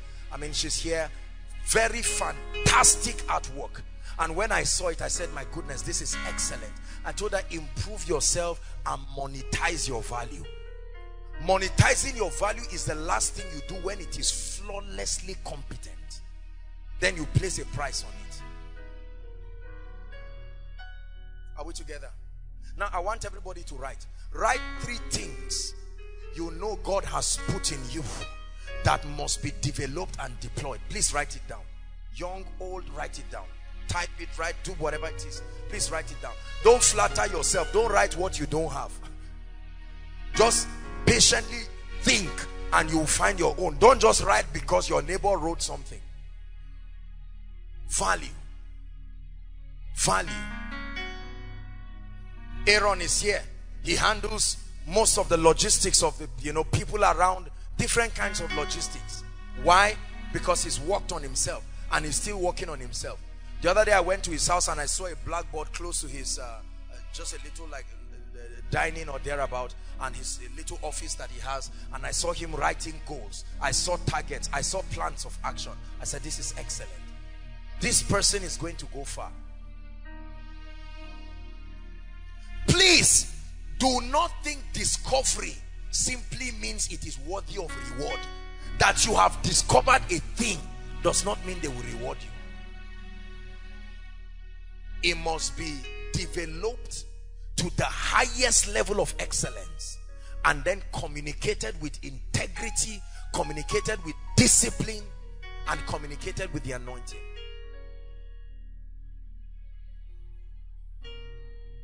Hallelujah. I met a pastor, and the pastor told me something. He said, man of God, he's quite an elderly man. He said, if you continue going the way you are going, you're going to have such an exceptional ministry. I said, thank you, sir. I intend to. And that's why I seek people like you to add to my life. I am not ashamed of my ignorance. I'm not ashamed of my limitations and the things that I do not know. There are many things I do not know. I know some, but there are many others. If I knew them, I would not be where I am. And I humble myself to seek for knowledge. I see the way people trivialize knowledge and trivialize the sacrifices of others. Are we together? You call somebody you perceive to be valuable, and then you tell the person, when can I come and meet you? Or when can you come and meet me? And the person says, why? They say, I have a business proposal. I want us to rub minds together. Sit down with your broke, bad attitude, and you will never rise. Never rise. There's so many people who do that.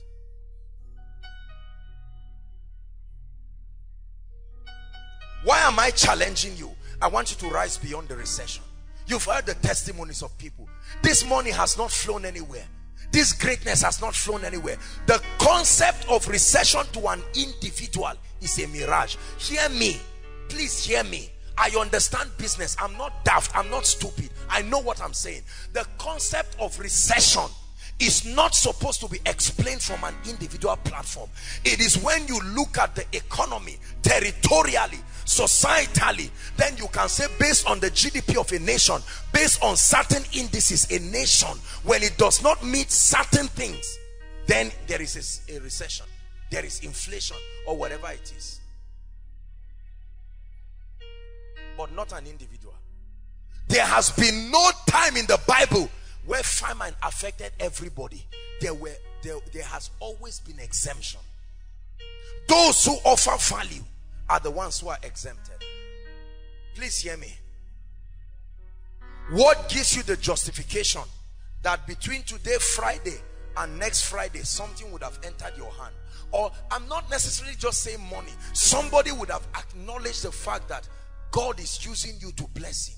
My life has been transformed. What value do you have?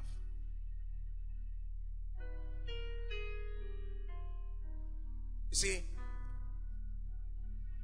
the anointing does two things. It activates something within you that was not there and amplifies something within you that is there. It activates something within you that was previously not there. Or introduces, a better word, introduces something within you that was not there, like the healing grace, right? Like revelation, the capacity, utterance. But then it also amplifies something within you that is there, like creativity, like leadership, like your gift.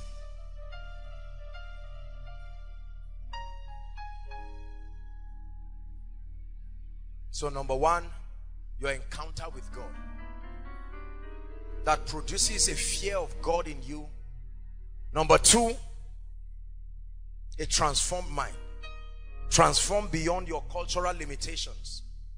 Number three, the discovery and the development of your abilities, your value.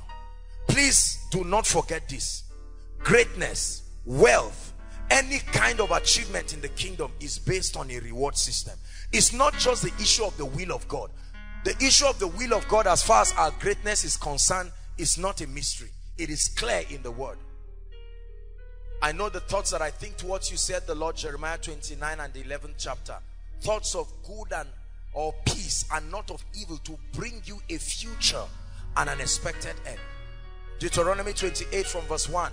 It shall come to pass, if thou shalt diligently hearken to the voice of the Lord, to do and observe all that I command thee this day, right?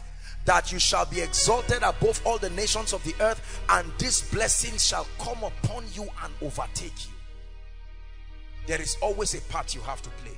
There is a part that I have to play. Joshua chapter 1 verse 8.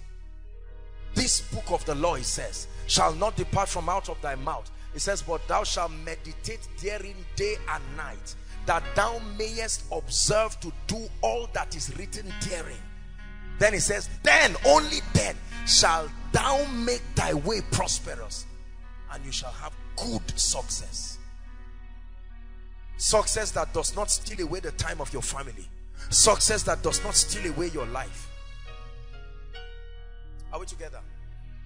Give me 5-10 minutes. Let me talk a little. Let me take point 3 a little more. Write this down, please.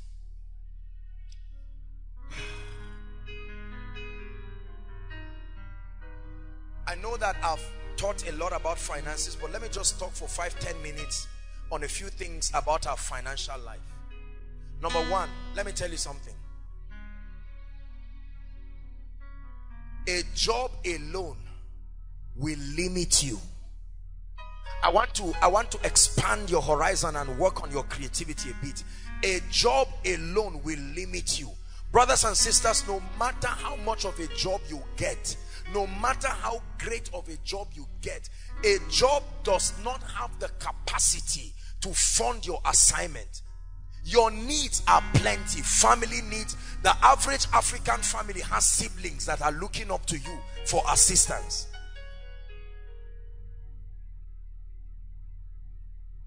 It's capital intensive to live in Nigeria, to send children to school. Almost all of us here, by the time you are a Christian and you are born again, you have commitments to your church, to your group, to your ministry. And part of it is financial commitment. Part of it, there are several things you have to do that take money from you. You are broke. Let me give us a little financial intelligence. We'll always add this. You are broke anytime your inflow is far, far less than your outflow. You will always, without fail, be on deficit. 1 naira comes into your life, you need 4 naira to go out of your life. You will be in trouble. You will have to be in trouble. You cannot be earning 50,000 naira, probably 100,000, and believe that that in itself, you remove tithe, you remove a lot of things, it is just not enough. That's the challenge with our parents. 100,000 was enough when they had 1 child. Now they have 5 children, but their finances have not increased. So it's pinning them and straining them to death. Are we together? What then is the solution? Activate other streams of income. Activate other streams of income. Activate other streams of income. Activate other streams of income. Don't sit down running around and say there's no job. And I don't mean don't do small, mediocre things that waste your time, your energy, your money, and then at the end nothing comes out from it. Activate streams of income. Work on your mindset. Monetize your intrinsic value that is being developed. You will rise above recession, I tell you. Are we together? Did you know, for instance, every week we rent chairs in the dozens. During the miracle service, we rent thousands of chairs in the dozens. That's someone's business. Are we together? That's someone's business. Every week, there are things only in this ministry alone that can make an individual a millionaire if he knows how to create a system around that value and supply it. Just koinonia alone. Please activate streams of income. Take responsibility for your life and don't give people anything substandard. You are insincere and you are ungodly when you whet the appetite of people over a value you know you cannot offer. Don't be that insincere. Make sure that you have worked on yourself and you are competent enough. Then you can open up your hands for value. Don't collect a contract to help somebody roof his house and then you roof nonsense. No, don't do that. If you know you cannot work on it, package yourself. Work on yourself. I work on myself every day. I returned back from my trip yesterday. As tired as I was, I made sure that my daily goals were met. Please don't you think that it is just the anointing. The anointing is there. I'm going to talk about it. Paul said, he says, I am what I am by the grace of God. He said, but this grace was not showered upon me in that I labored more than ye all. I prepare an average of 2 to 3 sermons every week. It takes time. It takes research. It takes staying in the spirit. There are other aspects of my life I am involved in. What are you doing? There is no laziness. Don't sit down and say, oh God, when will you change my situation? Don't sit down and say, who will come and marry me out of this problem? Nobody. At least nobody in Koinonia. And brothers, don't wait and say which lady. The Bible says, he that finds a wife finds a good thing and obtains favor from the Lord.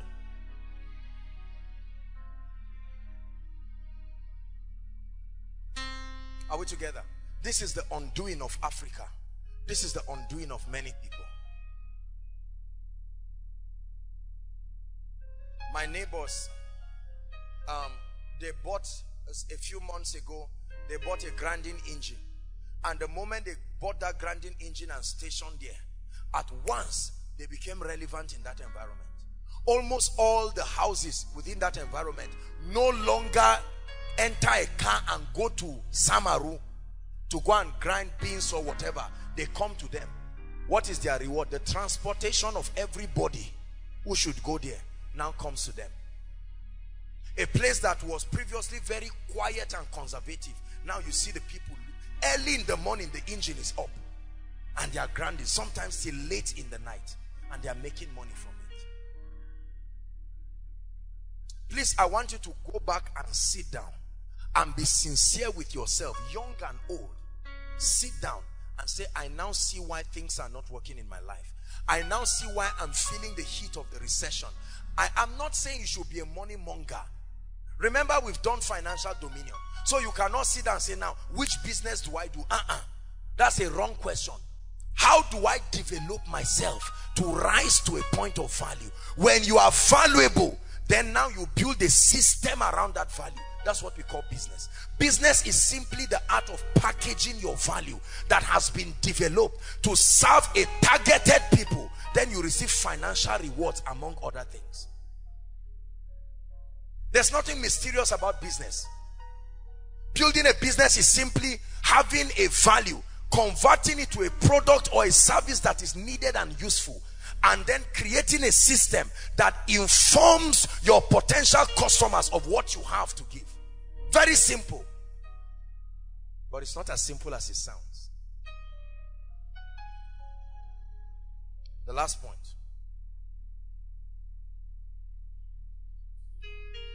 Rise to a point of value. Rise to a point of value. The last point. What is the fourth key to becoming transgenerationally relevant? The fourth key to rising beyond recession. We name the series Thrive. To thrive does not mean to manage. To thrive means to blossom. Thrive gives a picture of a plant growing out. You see how a plant grows out of the soil, and you see it moving regardless of the strength of the soil. It shoots through it and it blossoms. That's what it means to thrive. You don't thrive if there are no obstacles. You thrive in spite of obstacles. The fourth key is an encounter with the anointing. Anointing. Anointing fall on me. Anointing, fall on me. Let the power of the Holy Ghost fall on me. Anointing, fall. Sing it one more time, everybody. Anointing, fall on me. Anointing. Let the power of the Holy Ghost, let the power of the Holy Ghost fall on me. Anointing.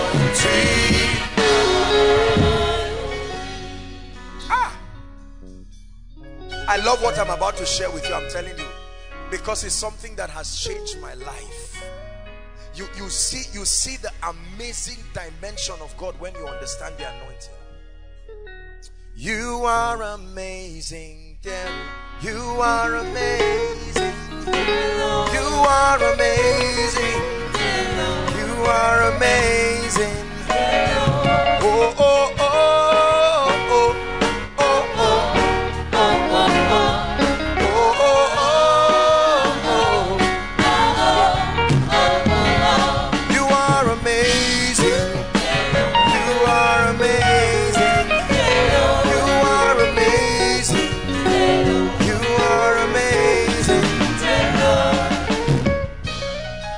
Anointing.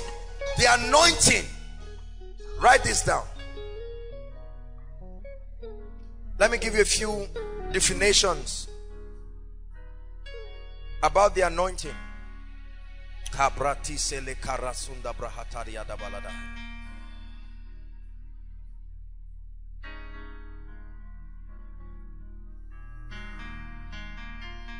You are amazing, dear.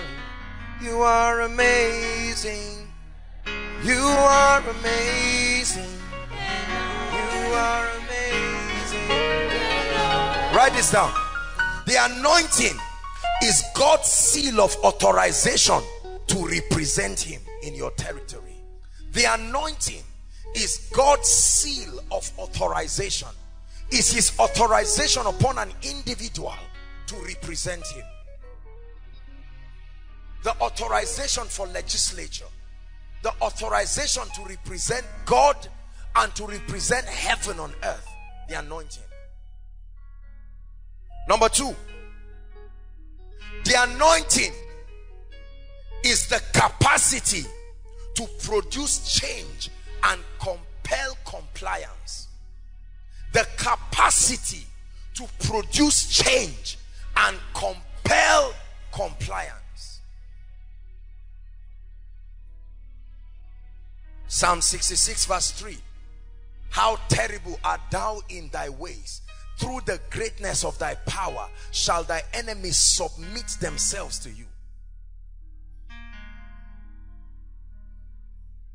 To compel compliance. Number three. Now I love this definition. The anointing is an empowerment to manifest the possibilities in God. An empowerment to manifest, to reveal, to make known the possibilities that are resident in God. There are possibilities in God. It's a slogan that we use here. Experience possibilities. I think the media should do a montage on this. Experience possibilities. It's a slogan we have come to not just recite but believe. We've indoctrinated ourselves with the fact that there are limitless possibilities in God, and those limitless possibilities can find expression to the degree to which the unction, the grace of God is at work upon the life of an individual. The Bible is a compendium, an unfolding of the possibilities that are resident in God, revealed from generation to generation. Hallelujah. I got a testimony recently, and I'm sure they may be following online, and they sent it to me so I can share it in the open. When we went to Yola for the last crusade a few months, I think a month or two ago, we went to Yola. One of the person who was driving me around is a doctor, PhD, you know, with his wife. He's been married and they've been, I mean, no child. This thing has not worked for them, and he decided that he was going to drive me around as a seed. You know, it's been a while they've been married. They're probably following now, and his wife couldn't take in. And you know, when they were done, we're about to leave, I asked them, I said, what would you want the Lord to do? And then prayed for them, and he sent me a text. I think it was on our way to Bauchi now. On our Bauchi. It was on our way to Bauchi. I just got a text. He said, Apostle, the text is still on my phone. He said, I called to tell you that my wife went to the hospital, and they said, I think she's 3 or a month pregnant. Say results. Shout it. Listen, results are evidences that God is alive. Not just an evidence that a man is anointed. It's much more than that. It's much more than that. It's much more than that. During our dinner, we'll be playing some videos. I hope that the media would consider that. I don't know what their plans are, but I hope that they should incorporate that. And one of the things that we're going to be doing is playing clips and showing you a few pictures of some of the external ministrations, and some of you will marvel and wonder at the hand of God and what he can do when a man is anointed. I've said it and I will say it again and again. The anointing does not make the difference. The anointing is the difference. How can the anointing make a difference when it is the difference? It is the very difference. When all is said and done, the grace that comes upon the life of a man. I have found David my servant, and with my holy oil I have anointed him, and the enemy shall not exert upon him. And then he reads on and he says, and in my glory shall his horn be exalted. Listen, let me tell you something. I have come to respect the anointing, not because of what it has done in my life alone, but this ministry, you see, is a place of possibilities. The testimonies, the tearful testimonies that have come. And it's not just because of Joshua Selman. Take the anointing out of my life and I'm as empty as this chair you see. Are we together? Someone's life is going to be changed because of the anointing. Someone's life will rise because of the anointing. Listen, after you've worked on your gift needs to be anointed. It's one thing to be gifted, but is your gift anointed? It says the spirit of man is the candle of the Lord, but candle without fire on it cannot give illumination. Are we together? There is an anointing that can come upon you and change the dimension of your entrepreneurial exploits, and you will see things happen that you never believed. There is an anointing that can come on you and your academic career just skyrockets in a way and a dimension. There is an anointing that can come upon your music ministry. So much more than the vocal competence and your work, you lift a voice and sing a song, and that song becomes somebody's healing. That song becomes someone's. I was watching a video today, Covenant Christian Center, and I was watching their leadership, their summit that they hold, their yearly summit, and I was listening to some speakers, and while they were talking, I said, my God, these guys are not just business moguls, they are absolutely anointed. Absolutely anointed. Are we together? Thou anointed my head with oil. You did not anoint my cup, you anointed my head, but that anointed translated to my cup overflowing. There is a relationship between what is on your head and what flows from your cup. Thou anointest my head with oil, my cup runneth over. In 2 Kings chapter 4, the wife of the son of the prophet, went to Elisha. And Elisha said, what do I need to do to you? What is wrong? What is the problem? And she said, you know, this and that, there is this situation. And then he says, what do you have in your house? And she said, nothing. Thy handmaid had nothing except a little cruse of oil. And he said, that's it. He said, go and borrow vessels. Verse 3. Go and borrow vessels from all your neighbors. He said, borrow not a few. Borrow not a few. If you increase capacity, every oil assumes the shape of the container that holds it. If I pour this water on the cover, listen, if I pour this water on the cover will limit the water. This makes this water look as though it is triangular. Pour it in a plate, the plate will become like that. Thank you. Are we together? The anointing. And then when she got it, he now told her, he said, go and close the door. When the prophet was talking, the anointing is a living thing. It was hearing. It was hearing the discussion. And the moment she did that, she began to pour the oil. The oil began to multiply. Listen, it's not enough to be anointed. You must be anointed at a level that can command notable results. It's not enough to be anointed. The anointing is like currency. The anointing is like currency. 100 naira can buy sweet, but 100 naira cannot buy shoe. But it is still money. So don't say I'm anointed. The Bible says, Acts chapter 10, right? When Paul was speaking in the house of Cornelius, the salvation of the Jews, in verse 38 he said, how God anointed. Look at the extent to which God anointed Jesus. So it's not just that Jesus was anointed. Look at the extent. How God anointed Jesus of Nazareth with the Holy Ghost and with power. And then the Bible says, on the strength of that anointing, he went about doing good and healing all they that were oppressed of the devil. Why? For God was with him.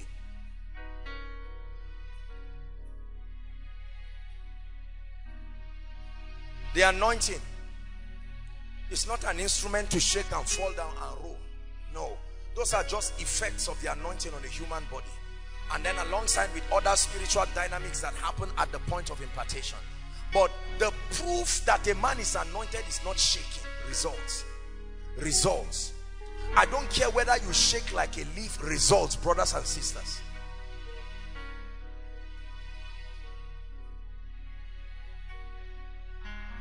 I just want to praise you.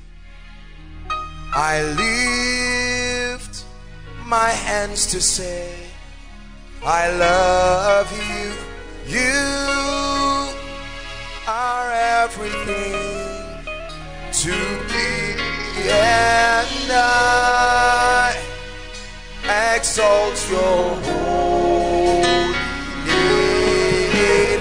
I exalt your holy name. I exalt your holy name.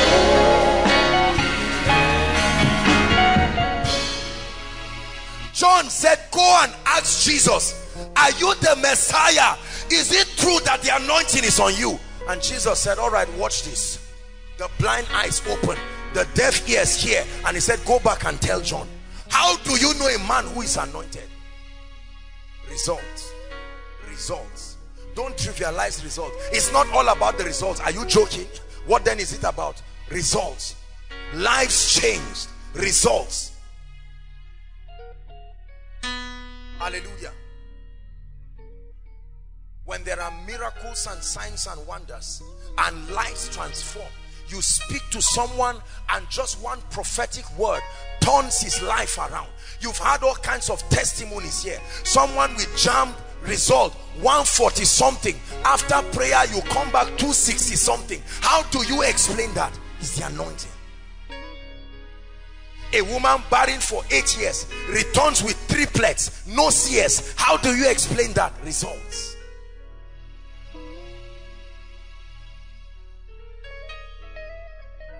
Are we together? Results. A whole family almost ravaged with HIV. That cause, and it's not by sleeping around, and just one prayer and everyone is healed. Not just one person. It's called results. Brothers and sisters, let me tell you the truth. You may be criticized, but you will never be ignored. Once the anointing of the Spirit is upon the life of a man, upon the life of a business, Satan will raise criticisms. Why? So that your word will not be heard, so that you will not be believed, and so that people will not be blessed. But here's what the Bible says: you can do nothing against the truth but for the truth. The truth was buried only for 3 days. After 3 days it came back to life. Results. Results. Notable results. Not just results.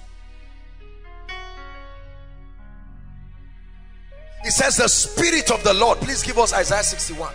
The messianic prophecy. It was a prophecy about Jesus Christ. The Spirit of the Lord is upon me, he says, for he has anointed me to preach glad tidings to the poor, to bind up the brokenhearted, to set the captives free.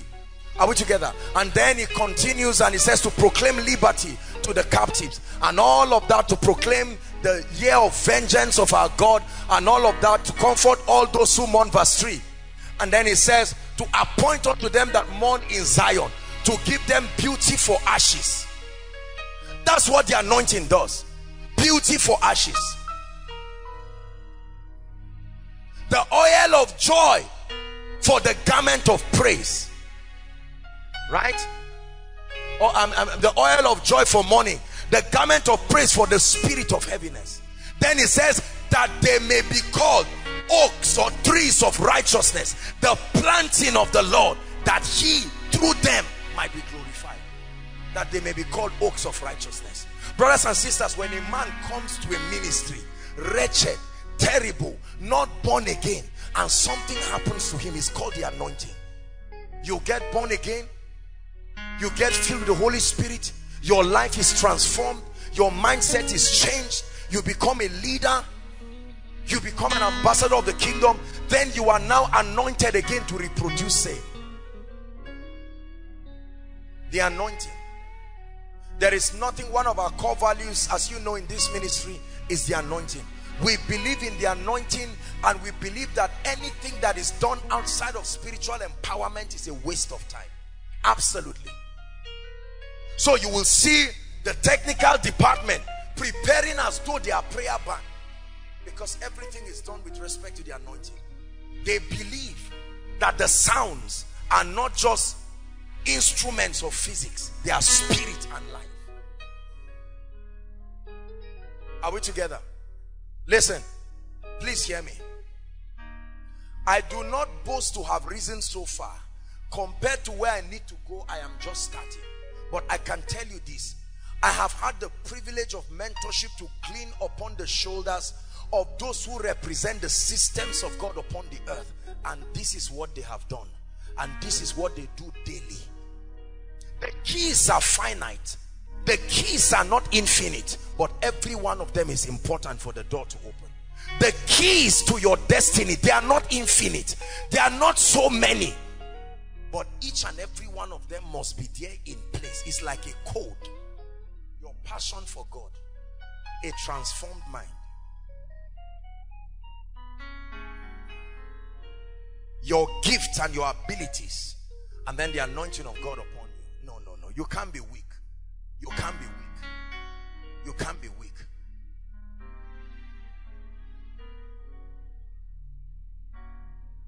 It's my prayer that after this teaching, someone will not just hear and say, wow, this was nice. Honestly, when you see me talk like this, I talk from my heart, because this is it. You know, sometimes you can be looking for what you don't even know it is. But when someone who has found it says, look, this is what you are looking for, don't go around and waste your time and come back and say, I didn't know it was like this. Hallelujah. Holy Spirit, you are welcome. Fill this temple with your presence. Make sure you talk to him while praying. Holy Spirit, you are welcome. Fill this temple with your presence. Sing it one more time. Holy Spirit, you are welcome. Hey, Holy Spirit, you are welcome. Welcome to our lives and destinies. Fill this temple with your presence. We wait on you, Lord, we wait on you. We wait on you, Lord, we wait on you. I wait on you, I wait on you, Lord, I wait on you. Please pray, please pray. Those outside, you can come in. Clear the way for them so they can come. I wait on you. I wait on you. Lord, I wait on you.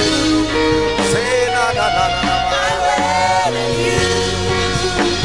Lord, I wait on you.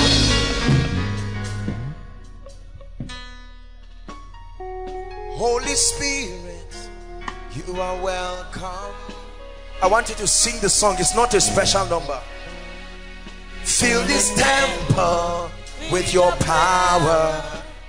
That's what we need, the anointing upon our lives. Holy Spirit, you are welcome. Fill this temple. We wait on you.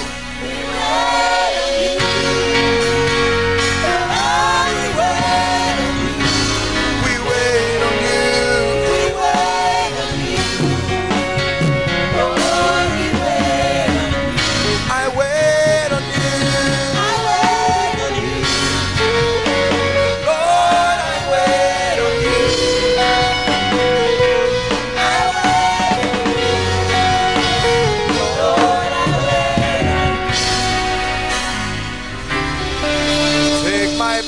My soul, my spirit, breathe on me.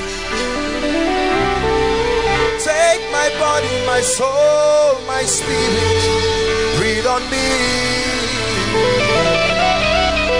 Take my body, my soul, my spirit, breathe on me. Take my body, my soul, my spirit, breathe on me. This is my prayer, Lord. You are the Holy Ghost. The Holy Ghost. You are the Holy Ghost. The Holy Ghost. Take your place. Take your place. Take your place.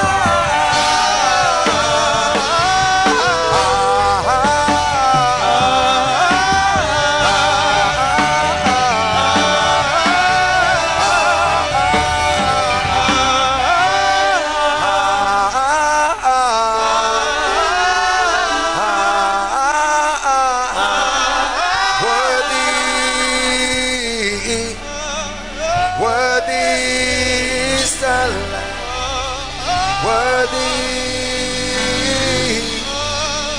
worthy is the Lamb. Worthy, worthy is the Lamb. Hallelujah. We are going to pray. We are going to pray. I want you to mean business with your destiny.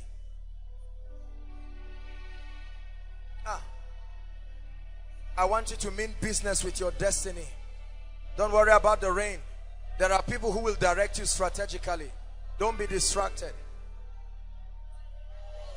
Mundo kakasunanka ubangiji kaimaya ungi mama sunanka ubangiji nado kakasunanka ubangiji kaisaya nagi mama sunanka ubangiji nado kakasunanka ubangiji kaisaya nagi mama sunanka ubangiji. Hallelujah. Prayer point number 1. Father, I declare that my mindset must change. Lift your voice and pray. Pray from the depth of your heart.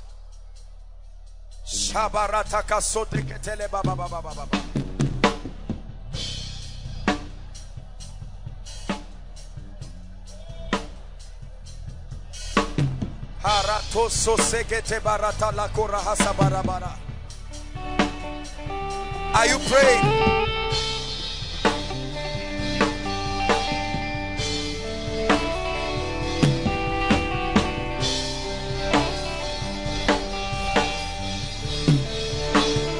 Change my mindset. Change my mindset. Change my paradigm.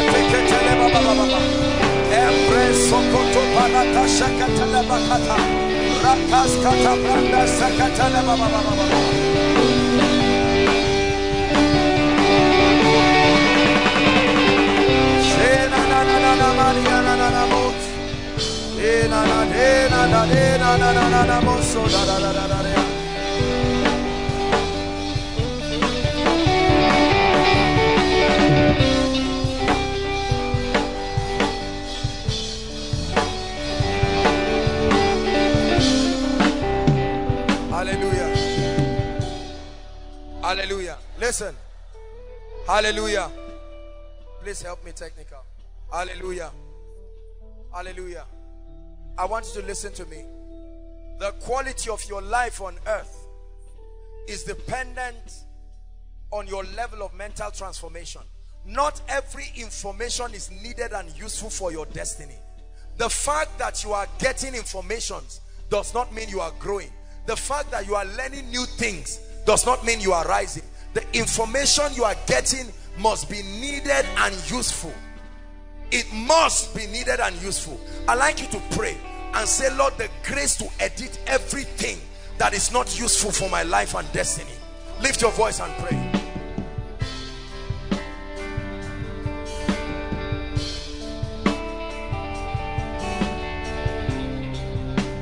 Shababarakata praskata bekarato sosopra. Ela kete praskata prete shabrade baladaba.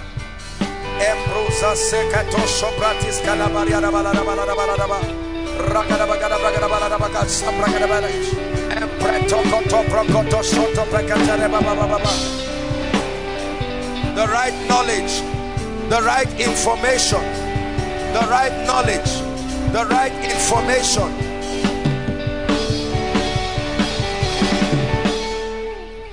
Hallelujah. Hallelujah. It's raining, but we're still praying. Hallelujah. Apologize to some of those who are at the aisle outside. Sincerely apologize. Hallelujah. As much as possible, if they can find any place, even if it's just outside, let's see how we can help them.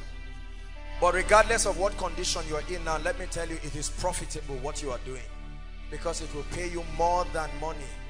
In the name of Jesus, I'd like you to pray and say, Lord, what have you put in my life that should bless my world? Reveal it to me. Lift your voice and pray.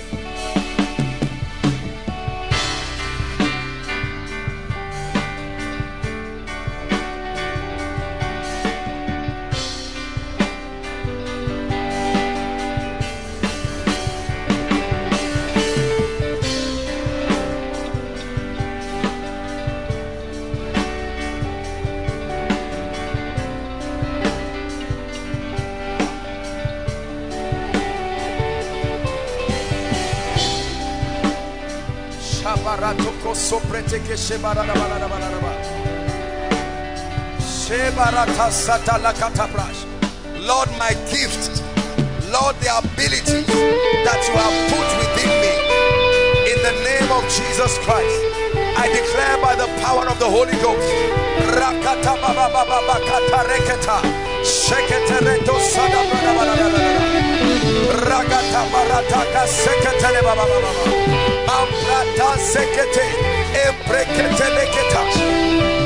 there is an ability, there is an ability, there is an ability, there is an ability, there is an ability, there is an ability within my spirit. There is an ability that can change my life. There is an ability that can change my environment. Hallelujah. Hallelujah. Hallelujah. We're praying. The Bible says there is this treasure. The vessel containing it may be earthen, but the treasure is not earthen. It says there is this treasure in Joshua Selman. There is this treasure in Koinonia, that the excellency of power may be of God and not of man. I like you to say, every gift you have put in me, Lord, bring it out, bring it out, bring it out, bring it out. Lift your voice and pray. Every hidden potential, every hidden potential,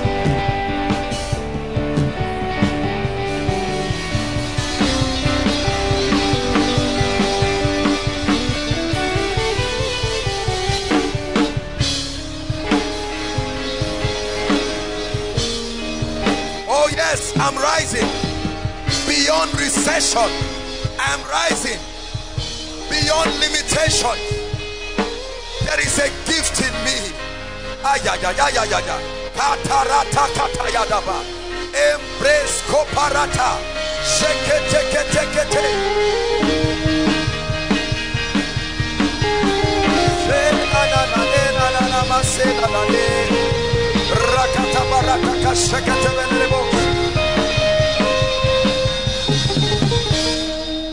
Hallelujah. Praise the Lord. Isaiah 60 verse 1 says, arise, shine, not because you are tired of sitting down. He said, they that sat in darkness, the city of Naphtali and Zebulun, he said, they have seen a great light. Arise, shine, for your light is come, and the glory of the Lord is risen upon you. The Bible says, for darkness, confusion shall cover the earth, and gross darkness the people. He said, but upon you his glory shall arise. Verse 3 says, Gentiles, hallelujah, Gentiles shall come. You will not look for them. Gentiles will come to your light. Gentiles will come. You will not publicize. There is an unction, there is a gift, there is an ability. Gentiles shall come to your light, then their kings to the brightness of your rising. It says your gates shall be continually open. They will not be closed day or night to receive the forces of the Gentiles. Listen, I want you to lift your voice and cry and say, all those who have been ordained to honor my gift I call them into my life. Lift your voice and pray. Please be serious.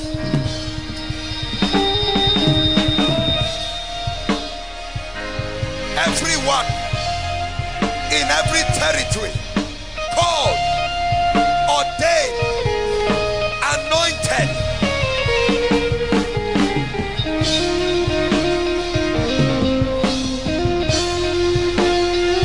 everyone called to honor your gift, your business acumen, your intellectual capacity, your education, your skill.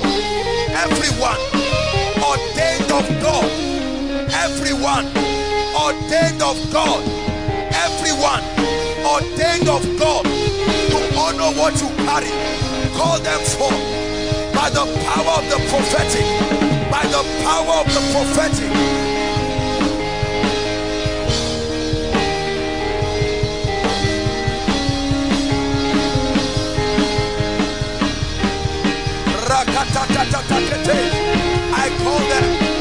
I call them into my life.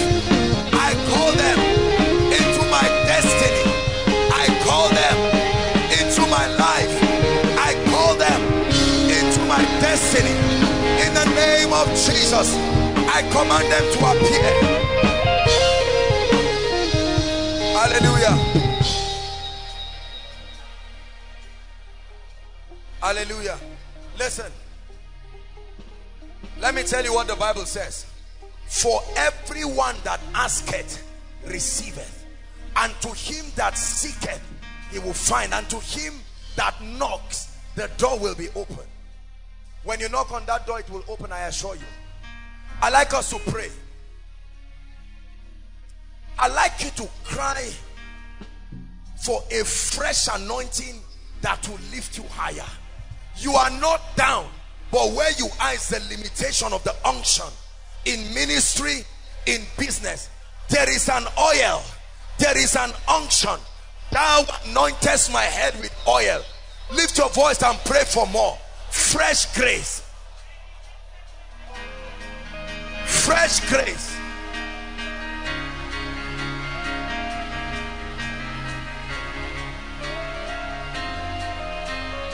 Fresh grace.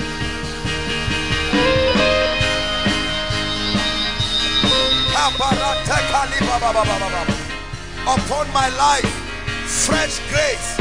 Upon koinonia, new levels, new dimensions of kingdom exploit for the sake of his majesty.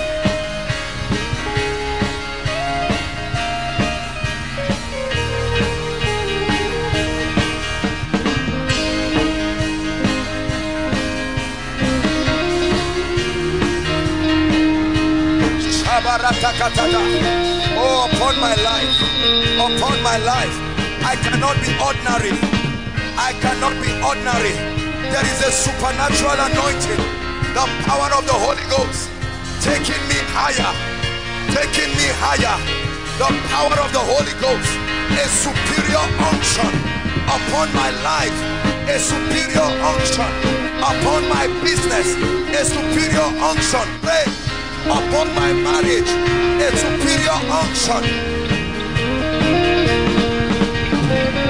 an unction that cannot be ignored, an unction that cannot be ignored, an unction that cannot be ignored, an unction that cannot be ignored.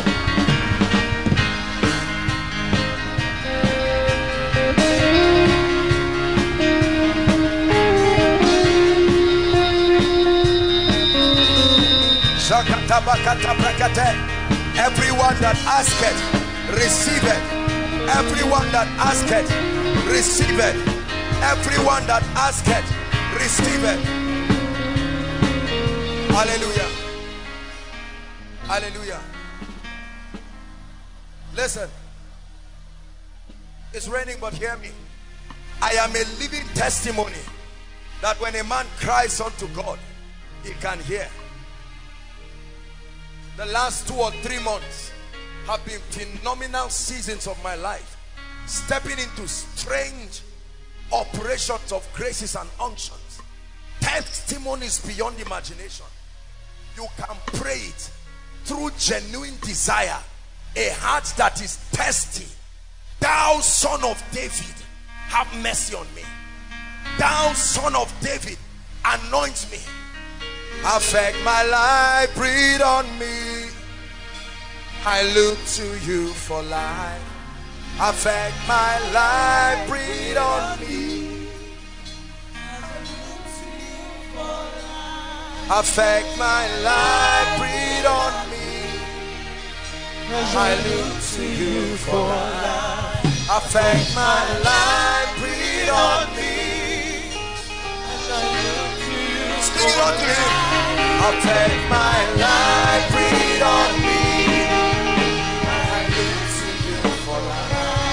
Affect my life, breathe on me.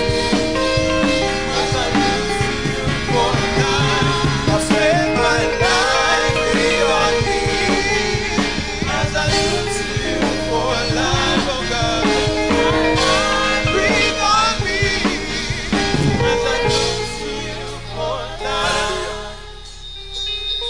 Songs of Solomon says, because of the ointment, so do the virgins love thee. Because of the ointment, so realms you have never entered will come to you. It's not just talking of women. Because of the ointment upon my head, so do the virgins love thee.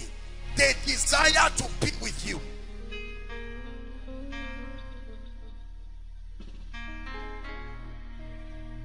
We are going to pray. I want you to pray this prayer with all your heart.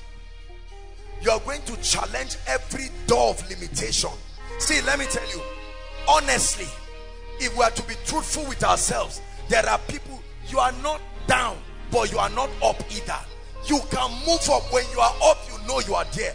I like you to pray and say, I challenge limitations. You are a spirit and I speak to you. In this season you are living, lift your voice and pray. Lift your voice and pray.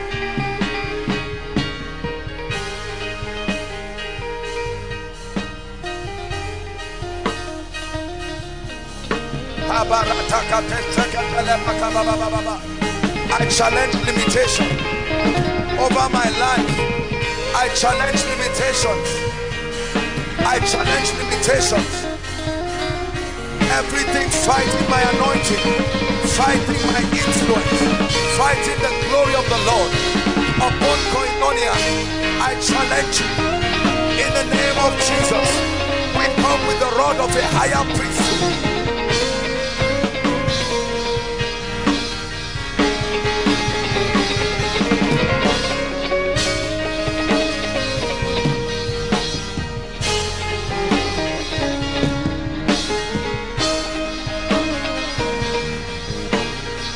Hallelujah. Hallelujah. We are going to pray again. It's a year of multiplied grace and influence. Multiplied grace. Influence means a platform that can afford you an opportunity to shape the minds of people. I like you to pray. We have been indoctrinated that influence is a bad thing. Without influence, the kingdom cannot advance. The key to kingdom advancement is not just evangelism, it's influence.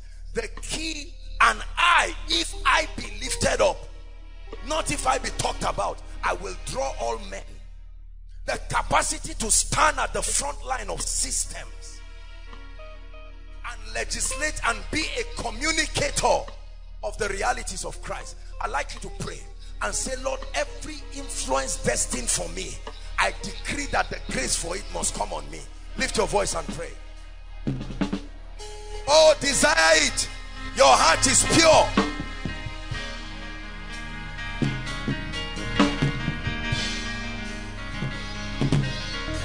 Influence.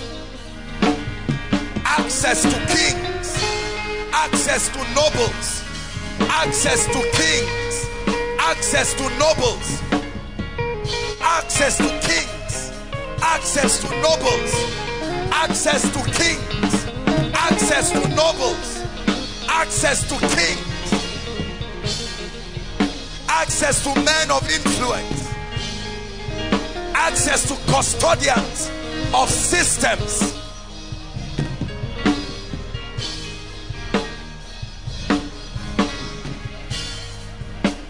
Hallelujah. Hallelujah. When the devil marks that you have this stronghold, he will no longer fight the prayer that is coming. This is how Satan mocks many men of God across Africa. Before they pray, the demon leaves joyfully because he knows he will come back. He studies the mindset and finds out that it has become a stronghold. The door has been opened and has been hinged to something to keep that door open. And the spirit says, I can stroll around. The service will soon finish. And I will route through just one door of ignorance. And I'm back to the life, back to the business. Are we together? Very, very powerful. So this gentleman, as he's transformed, something is happening to him. You will find out prophecy. Now you will see the potential of the prophecy or the prayer or the deliverance, as you would call it. It will show in his transformation. So he can return and say, 10 years ago, watch this, once upon a time, I was poor, or I was weak, or I was under all kinds of yokes and all of that. Then a day came when that spirit or that influence over my life was addressed by the power of God, and then I subjected myself through a season to learn the ways of God. And the Holy Ghost, the more I expanded my spiritual capacity, the more his potential, the richness of his anointing and his presence manifested through me. Now look at my life. I'm a testimony from here to here.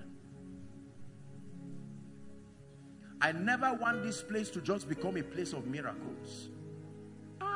There's a service, so let's go. You will be healed. You will be blessed. I agree. But I disagree that you will be sustainably blessed, sustainably healed, sustainably lifted, except that in addition to the prayer and that which you will receive tonight, you must contend for knowledge. This kingdom is knowledge based, and not any kind of knowledge. You are not at liberty to choose what you want to hear. No, there is a body of truth already allocated. You are not given the luxury of inventing what you want.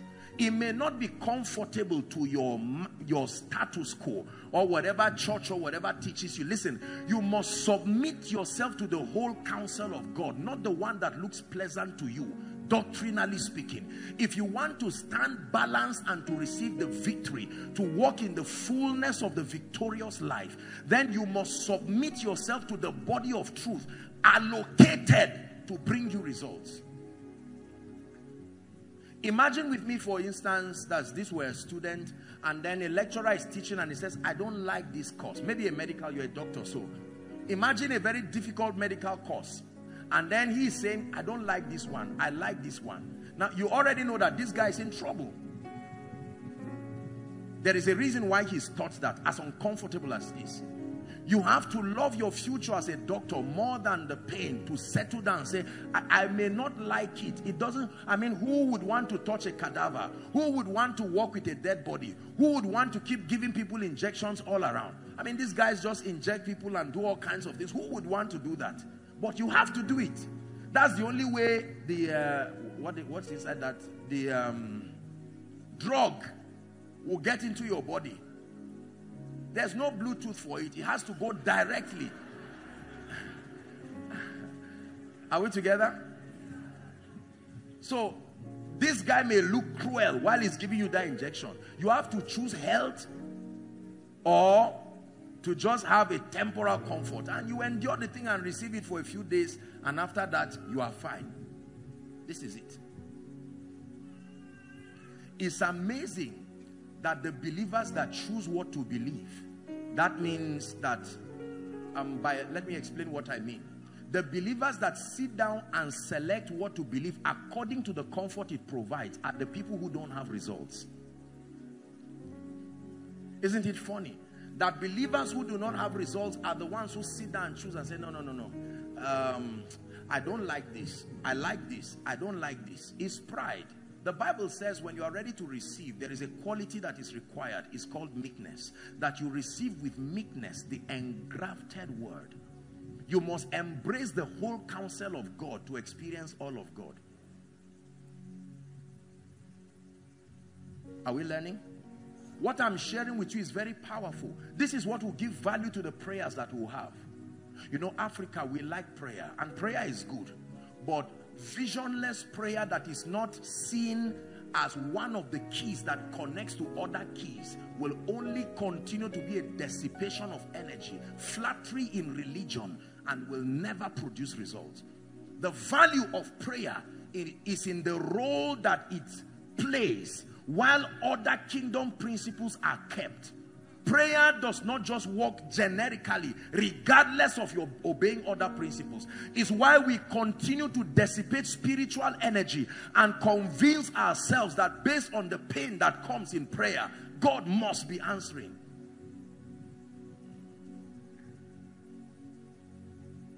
Spiritual things are interconnected, and the entire system must be healthy for you to experience all of God.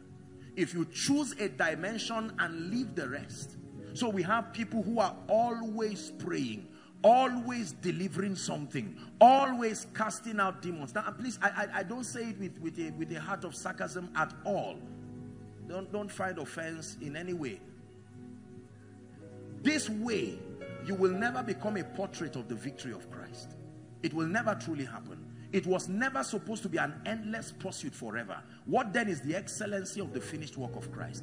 Then on the other hand, we have those who continue to flatter themselves that just by default they are free. Oh boy.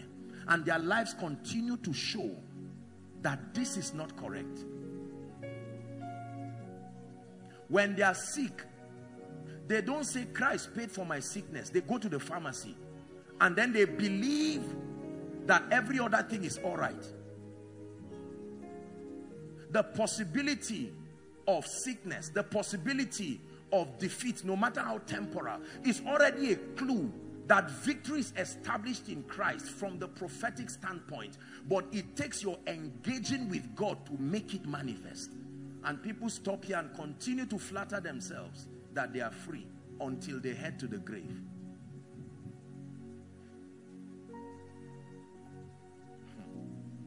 Are we together? I shall not die. You are deteriorating. No, God forbid. I know that I'm fine. You are going down. You are having all kinds of dreams and nightmares. You finish praying immediately and lie down. The spirit says he's asleep now. Let's continue. And you get up and say, I didn't see anything. You are joking there. Until they kill you in the spirit and you wake up and die physically back again. There is something called the death of a fool. It is the death that comes as a result of assumption and pride and ignorance. We must embrace the whole counsel of Christ. If you did not prosper by default, then you will not stay healthy by default. You will not stay delivered by default. It has to be engaged through growth. They are stabilizers. They provide the dimensions of your stability. If you're with me, say amen. This is the second thing we must learn, because I continue to get tired of believers again and again. It is this, if this kind of teaching does not come, the danger is that you, the man of God who is always doing the deliverance, you are in trouble. Number one, you will be idolized, and that is not healthy for you. Are we together? Number two, you will be weary, because even if you delegate someone and say pray for them, they'll say I've gone. You do your own prayer again, and you will continue. These people will wear you out.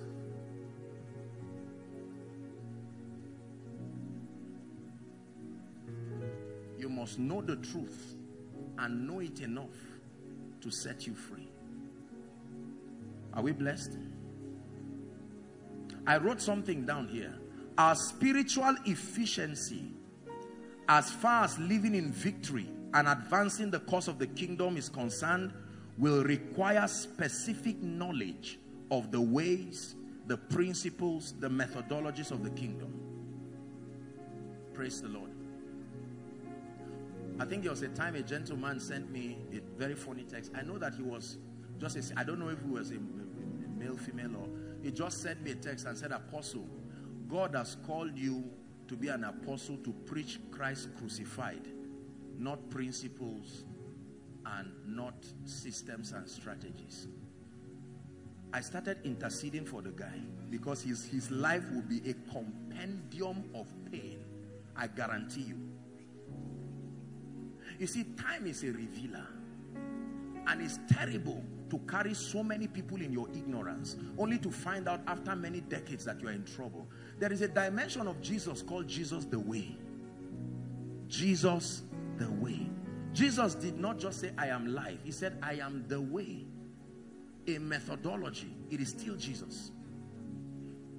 This man who was proposing that believed that for whatever reason that the teaching of the principles of the kingdom would veer people away from Christ if it's not taught with balance, if it's taught as an end to itself and not a means to an end.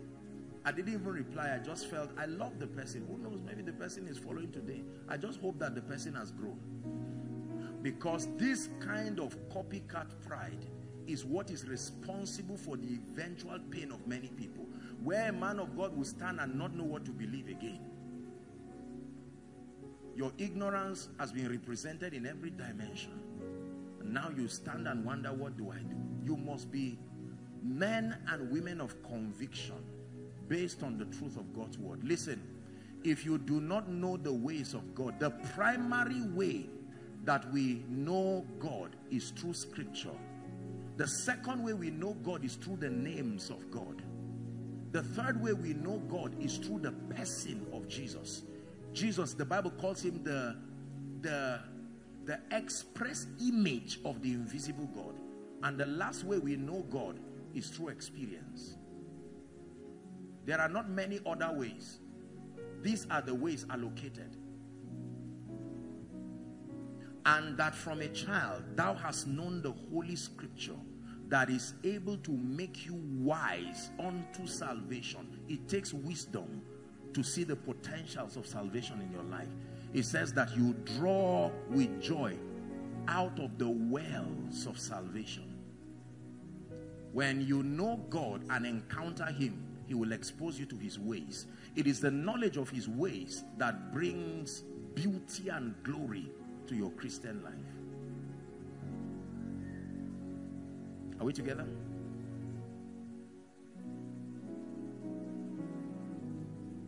Two scriptures and then we'll pray. Thank you, Mecca. Exodus chapter 6. To our business for the night now. Exodus chapter 6 from verse 6 to 7. Blessed be the name of the Lord. Wherefore say unto the children of Israel, I am the Lord, and I will bring you out from under the burdens of the Egyptians. I will lead you out of their bondage, and I will redeem you with a stretched out arm and with great judgments. 7. And I will take you to me for a people, and I will be to you a God, and ye shall know that I am the Lord your God. How do you know? By the mighty acts. There is an experience that I will give you that will cause you and validate to you again that I am the Lord your God, which bringeth you out from under the burdens of the Egyptians. Psalm 34 and verse 19. Please look up. It is not the best of God that believers are challenged. However, it is also not unusual in the economy of God that believers are challenged. Listen very carefully. While it is true that it is not the best reflection of the Zoe life, if and when believers are challenged in any aspect of their life, it is the flawlessness, the dexterity, the ease of their lives show the multifaceted dimensions of God. However, because the treasure is in earthen vessels, it is also not unusual. Please listen carefully and deliver yourself from the ignorance that people continue to propose that make believers feel guilty for being challenged. God, in his dealings with men, knew that there will always be room here and there. Are we together? For the devil to seem to find a place and negate the reality of the victory of Christ. And so God allocated all kinds of systems so that if for any reason as a believer you find yourself in a predicament that is not consistent with what the Bible says should befit you when you are a partaker of eternal life, you don't feel bad. You can now begin to engage the systems allocated. Here's what the Bible says: many are the afflictions, not of a man. Many are the afflictions of the righteous, not a righteous, the righteous. Many are the afflictions of the righteous, not the affliction of sinners. There is something called the affliction of the righteous. Now, it doesn't really matter how it came. The most important thing is that it is there, and that there is a provision. Next, it says, but the Lord. This is your advantage. Many are the afflictions of an unbeliever, but he will remain there because he does not have the Lord as his anchor. But many are the afflictions of the righteous. The advantage of the righteous in affliction is that he has the Lord who can deliver him out of them all. Out of them all. So the embarrassment is not the challenge. Listen, believers, stop allowing challenges to make you feel I'm not a Christian. Maybe it's because I did not pray. No, not at all. Not at all. The Bible tells us that many are the afflictions. So it is not unusual when your prayer request is almost a notebook. Many are the afflictions of the righteous. It says, but the Lord delivered him. So God is a deliverer. He delivers. He delivers him. What is deliverance? I've taught you. Deliverance doesn't just have to do with spirits. No, it's the parting away, separation between you and the obstacles that impede your progress. It's called deliverance. The moment a platform is created where there is a separation between you and the influences that impede your progress, be it demonic, be it mental, be it physical, in whatever variation and fashion it comes, the Lord delivered him out of them all. Many are the afflictions of the righteous.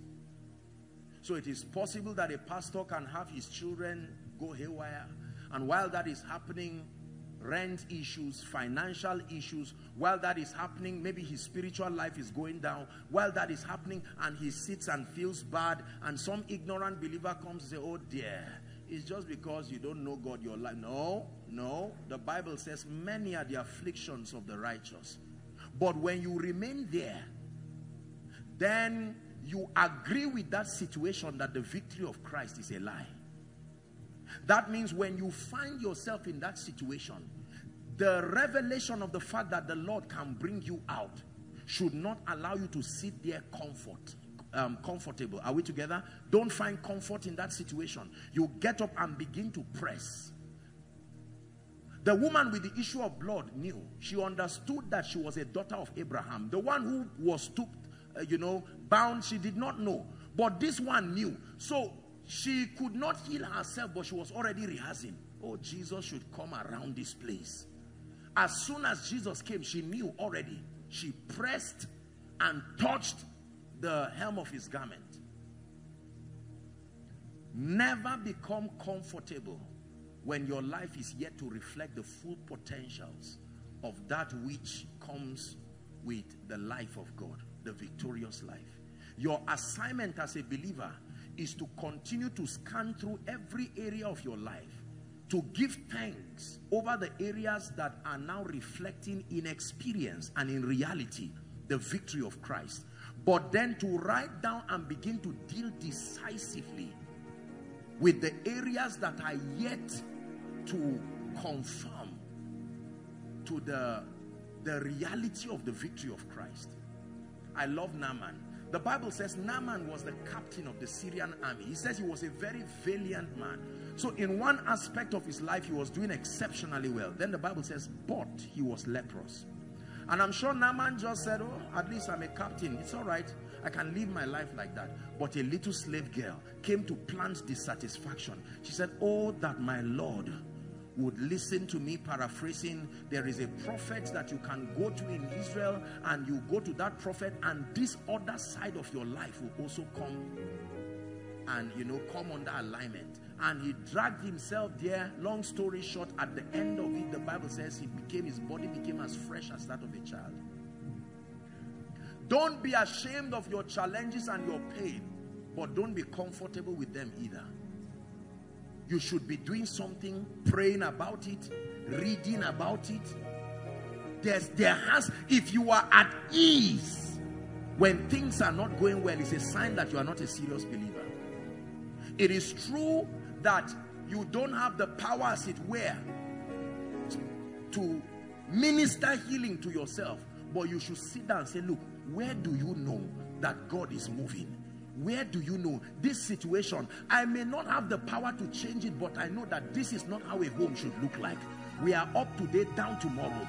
I've read in the Bible that there is favor, but I must sincerely admit that I've not seen it reflect in experience. I will continue to confess favor. I will never speak negatively, but then I will partner with God in pursuit of the graces, the places, the dimensions that will make this become my experience. That's how we walk in victory.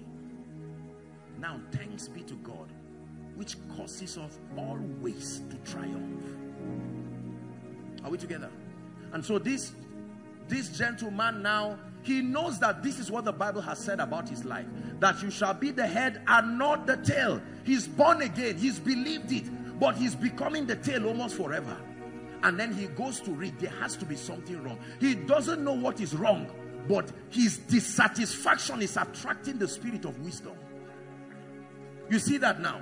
He does not know what to do, but one thing he knows is that his life is not yet a reflection of the word of God. Listen, my brothers and my sisters, the excellency of your knowing God is tested when you insist that your life becomes a reflection.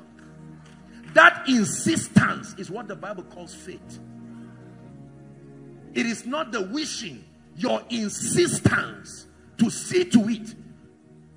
I know I don't have a child now, no problem. I will not kill myself. Many are the afflictions, so there's no embarrassment. You can say whatever you want to say. Call me a barren, well, men are not barren woman. Are we together? Impotent man, whatever you want to call, no problem. However, I've read in my Bible that he can make the barren to become a joyful mother. So I will not just conclude and say, well, God, one day. No. In your quietness, you say, Lord, just because I said thank you for my condition does not mean I will keep quiet. I'm thanking you because the Bible says, listen, the Bible says in everything gives thanks. It's a law. It has nothing to do with results. I give thanks out of obedience, but I insist out of faith. Please sit down and learn what will give value to our miracle service tonight, so that you will walk out of this place enlightened. These pockets of gaps and imbalances, why believers continue to mock themselves. You insist, and your insistence is luring the spirit of wisdom. Did the Bible not say through desire? Proverbs chapter 18 and verse 1. Through desire, a man having separated himself, it says that he seeketh and intermeddleth with all wisdom. As your desire begins to grow, there has to be a way. We can't be begging in this family. My father is a pastor, we are still begging. My mother is an intercessor, we are still begging. My brother is a banker, he's looking like a farmer. He's looking like somebody who just parks debt on the road.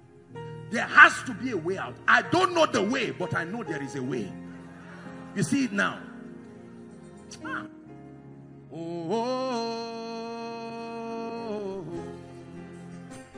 My lifting has come.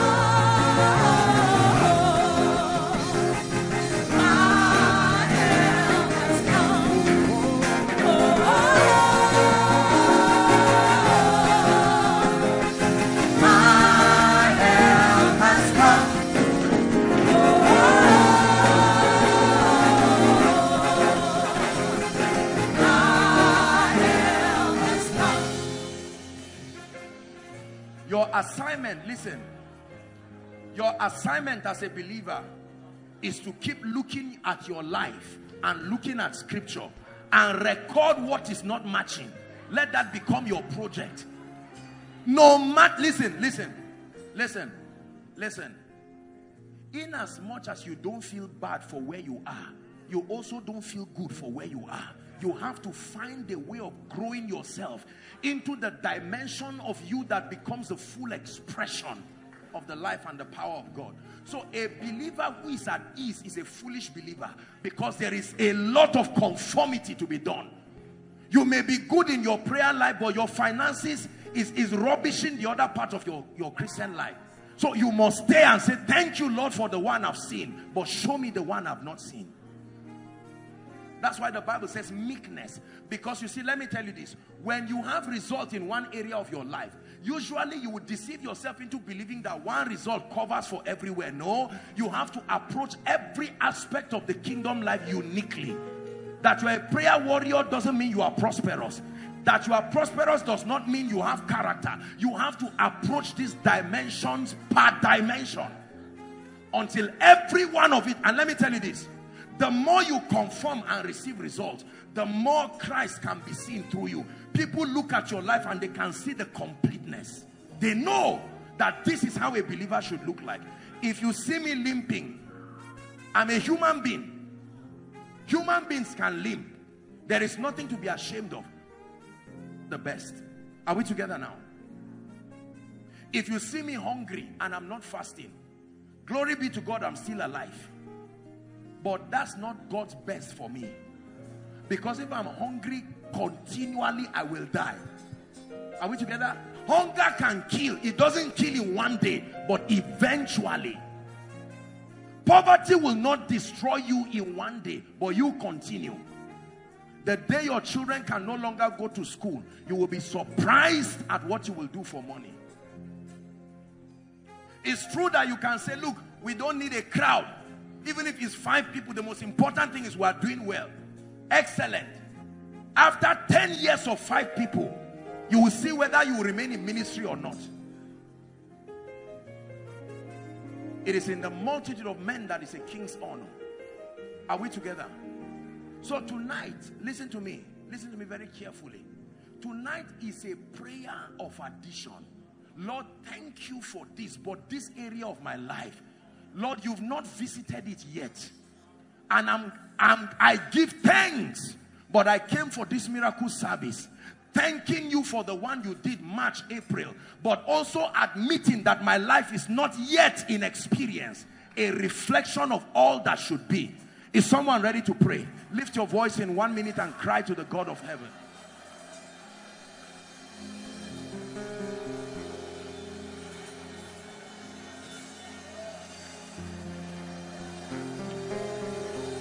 It is not unusual for believers to be afflicted, but to remain at ease in the presence of affliction is a sign of insensitivity and a sign that you do not know the counsel of God. Let God be true. Let God be true. And every man a liar. Let God be true. And every condition a liar.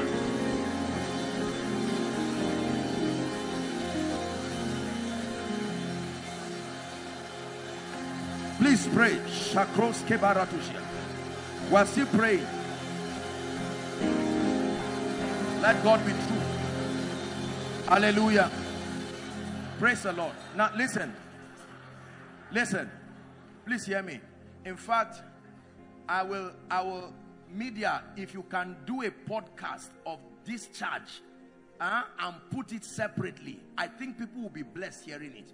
This thing you just had is real deliverance for someone, because it's explaining to you why the devil is not afraid of you.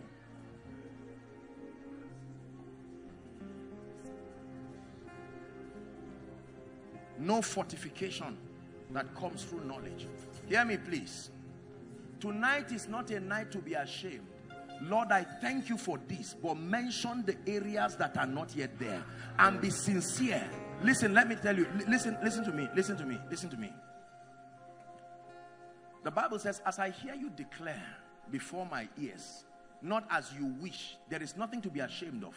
Are we together now? When you come before God, this is like a threshing floor. When you go to an injection room with the doctor, if they say turn and receive injection, you don't say, doctor, no. That's not his business. The doctor is free. You are the one who is in trouble. Are you getting what I'm saying now? Yes. Listen to me. If there is any aspect of your life that is not yet reflecting the reality of the Christ life, don't feel bad. Don't let it tear down what God has done. Give thanks for the one he has done. But release your faith and say, Lord, I know there is more. And I'm here tonight as a token of my insistence that my life must become a perfect reflection of all the possibilities that are resident in the Christ. Someone pray. Please lift your voice and pray.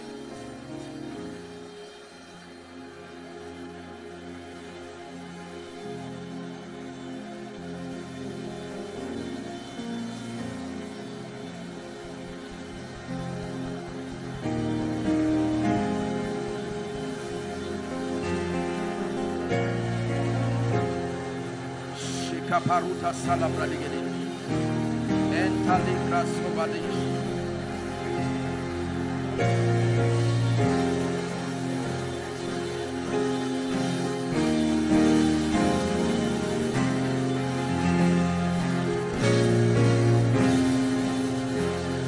Hallelujah. Psalm 34 and verse 17. Psalm 34 and verse 17. God will only arise to separate you from the hindrances that impede your progress in life when you call.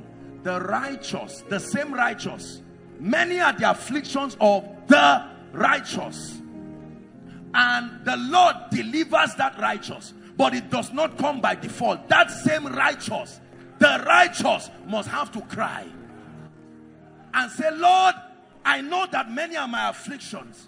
I give you thanks in pain, but bring me out of pain. Bring me out of pain. Lift your voice and cry. Please lift your voice and pray. Pray like a priest. Pray like one who is tired of this dimension.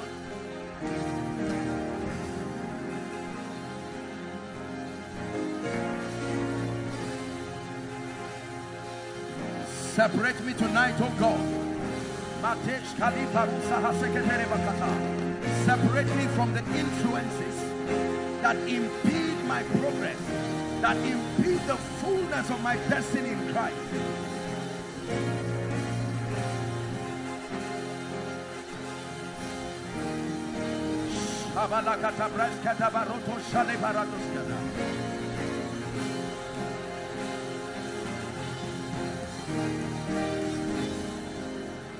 You reign,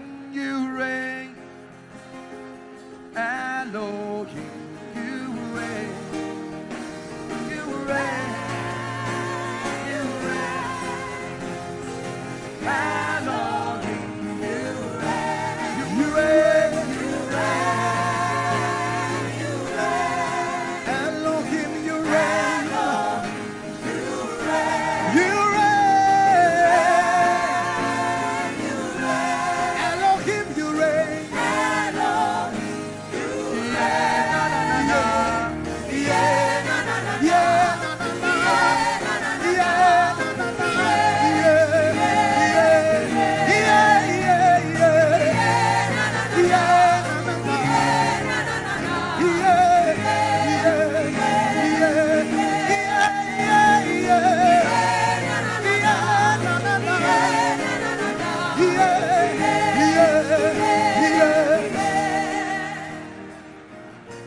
Genesis chapter 21 verse 1 and 2. Praise the Lord. We are going to pray. Genesis chapter 21 from verse 1 and 2.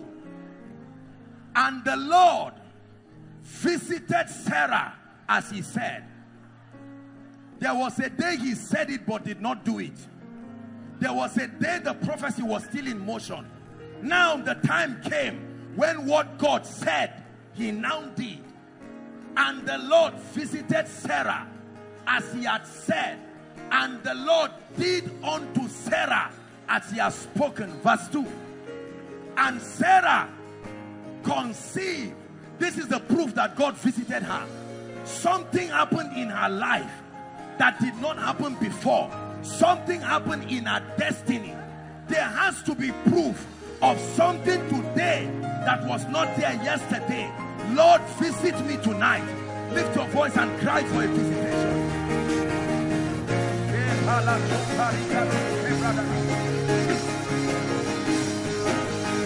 Visit my church. Visit my ministry. Visit my finances. Visit my spiritual life. Is someone praying?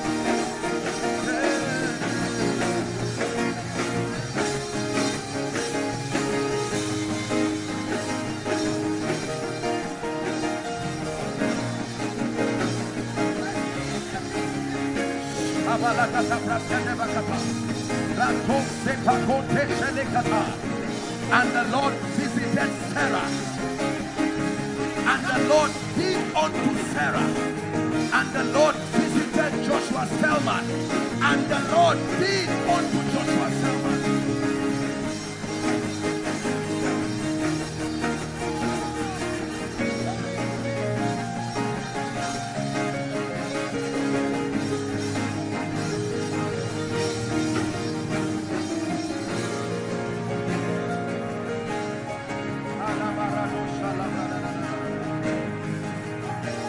You're the King of Kings and Lord of the Lord.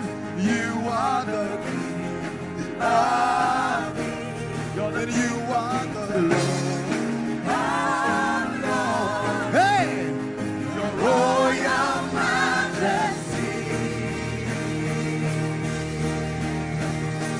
Yabone naka sujada. Sarkin Salama, Sarkin Al-Jannah, Yabone Nakao, Sujadane,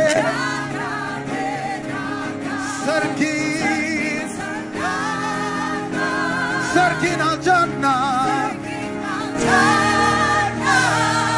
Hallelujah. Praise the Lord. One more prayer point and I'll begin to minister. Please listen. One more prayer point. Listen carefully. He said, tell Pharaoh, let my people go that they may go and serve me. They are not just going out for nothing.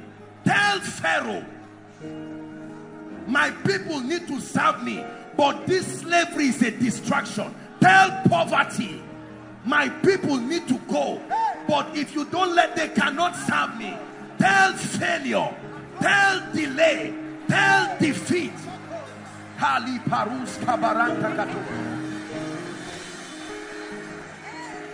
a slow place of growth. Tell barrenness, there is a prophet who should have been born. You are stopping a generation from experiencing a prophet.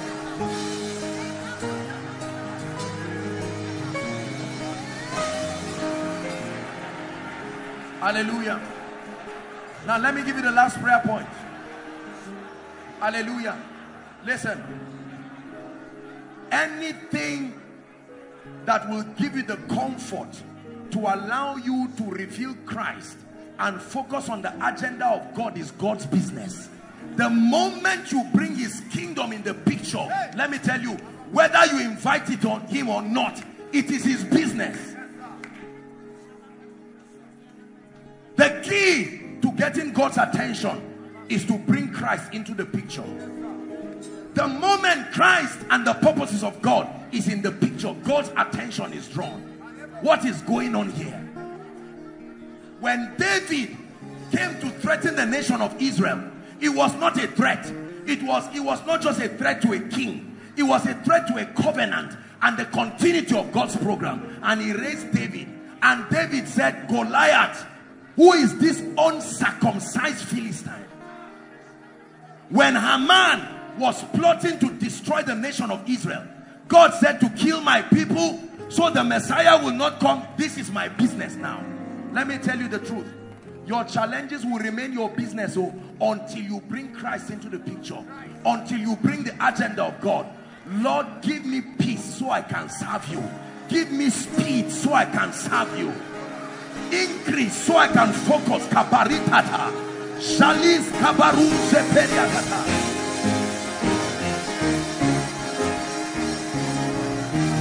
Pray unto the God that doeth wonders. Lift me, oh God, so the nations can see your name and your praise. Let the oil come upon my life. Let the anointing come on my destiny.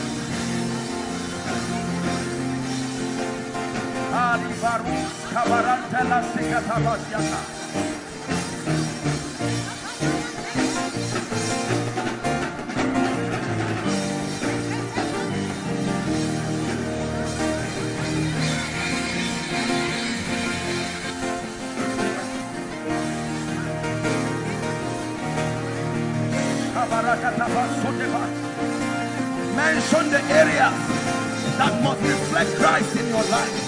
Thank you for this area, but Lord, I arise for this one. I place a demand by faith. I insist by faith.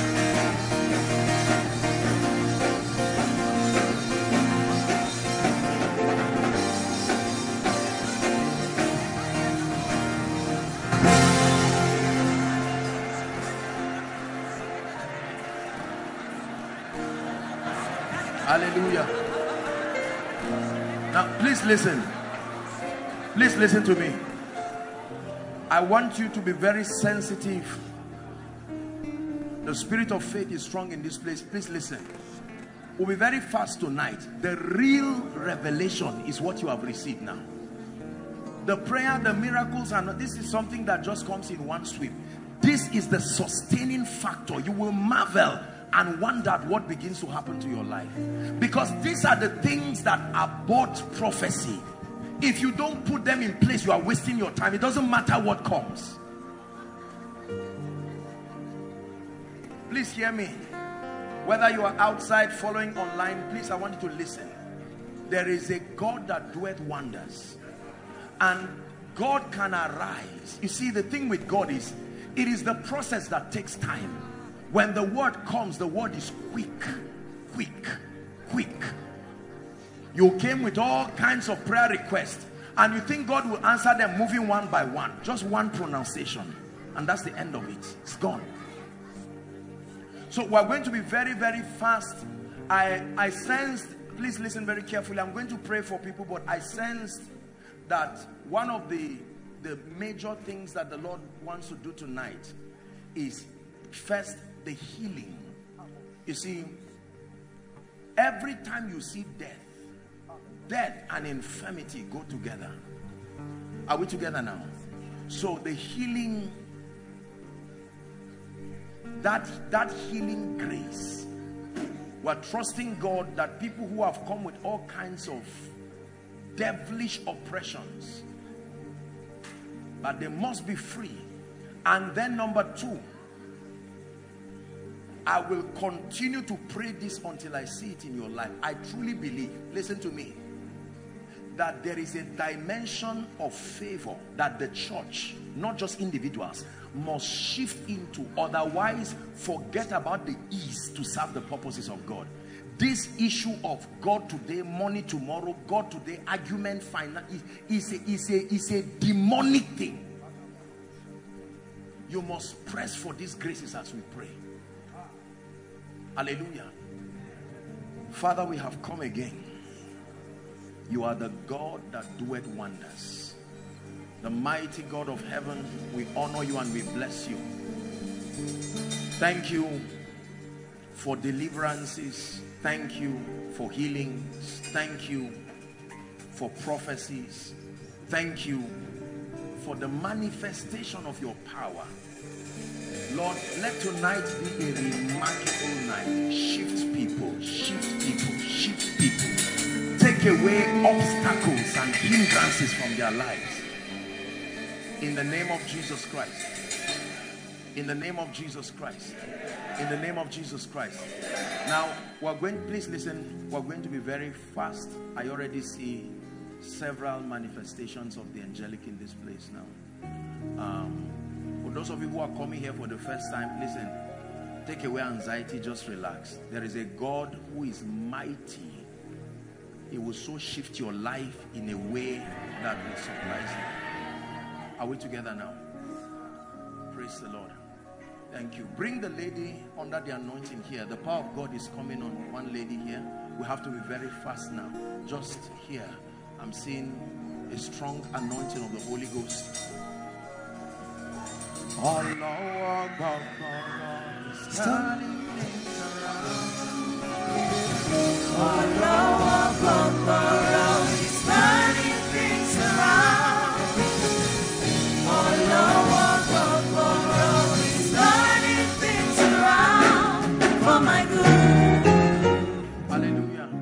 We're going to pray now. Jesus. The Lord is showing me, I'm in a vision now and I'm seeing chains.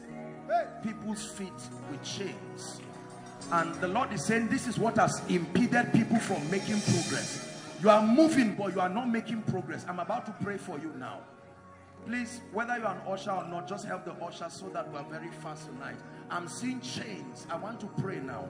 In the name that is above all names, I declare by the Spirit, Lord, that anyone here under the sound of my voice, in any of the overflows, inside and outside, bound by darkness, I declare by the power of the Holy Ghost, right now, be free. I cause those chains. I cause those chains. Please bring them out. I decree and declare. Overflow 1. I'm seeing such a mighty deliverance. Overflow 1. Just overflow 1. I'm seeing the power of God come. We have to be very fast. But I'm praying now. You're going to shout that name that is above all names. Listen. This deliverance is not just for you alone. Some of you came and left your family members for years. You are still in the same spot. You love God, but there is no progress. I want to pray for you now. At the count of 3, there's such a strong anointing.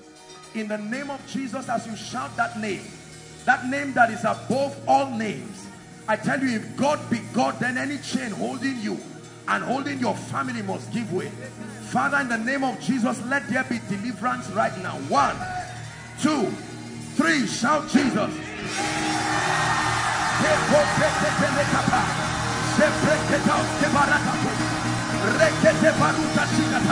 I cause those chains now in the name of Jesus.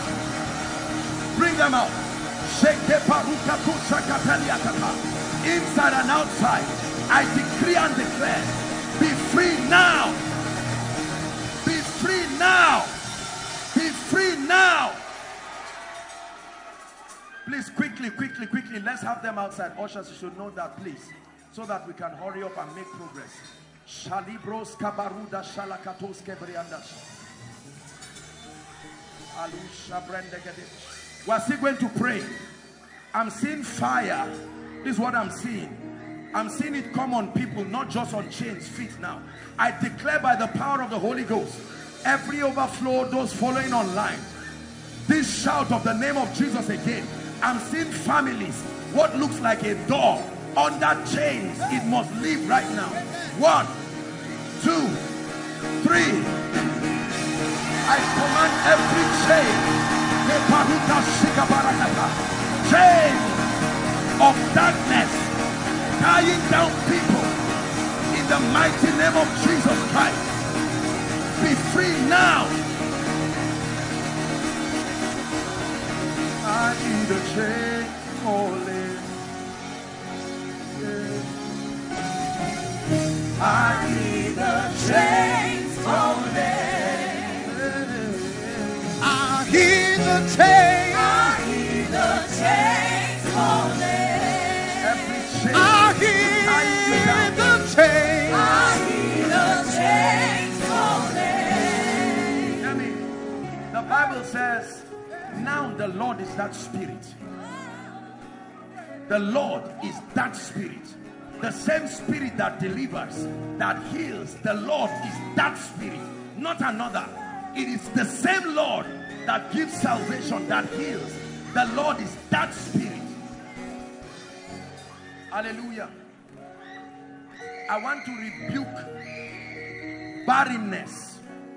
Now, first physical barrenness, but then this barrenness is more than just physical barrenness, a state of unproductivity. And as I pray this prayer, many ladies prophetically, the power of God will come upon you, not necessarily because you are barren, but women stand as gates in the realm of the spirit, and God uses them to signify the opening of gates. In the name that is above all names, I declare right now, even as the Lord is revealing to me, there are all kinds of barrenness in this place. Physical barrenness, financial barrenness, spiritual barrenness. I declare by the power of the Holy Ghost, at the count of 3 right now, that anointing is coming on people inside and outside. Those with physical barrenness issues, God is stepping in right now. And those with all kinds of related barrenness issues, God is also stepping in. At the count of 3, I declare it right now. 1, 2, 3. Let that power touch you right now. I release you.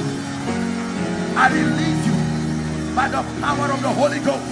I release you by prophecy. I release you. Enter a dimension of fruitfulness. I speak it to your life. I speak it to your business. I place the word upon you.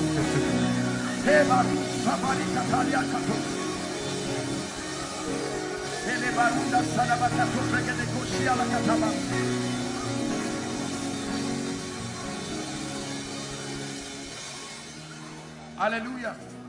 Praise the Lord. Madam, please stop this woman for me. Madam, please come. Your life is about to change. I don't know who this woman is.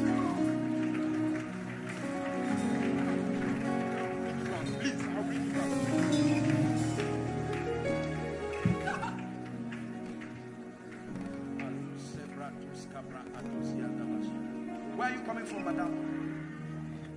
I'm coming from the town. Come again, ma'am. From Sabo, from Sabo. From Sabo. I want to pray for you. Number 1, please look at me, madam. The pain you experience at your back, that back pain, the Lord is taking it away. Number 2, God is stepping into your family. I'm looking at your family and I'm seeing that your family needs a real miracle. This is an array of witchcraft, and if we don't pray, it will take lives. People will die like chickens, but we are going to pray.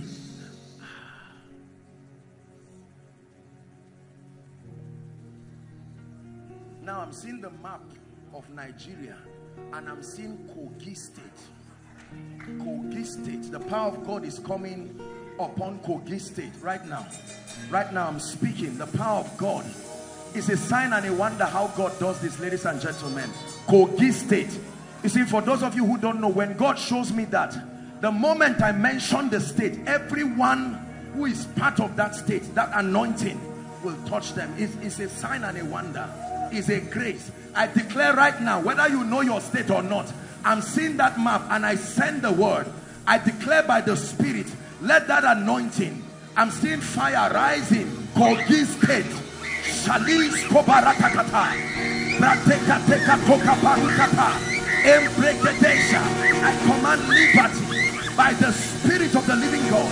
I command liberty by the power of the Holy Ghost, that every planting that is not of God associated with that territory, I call for liberty now by the Spirit.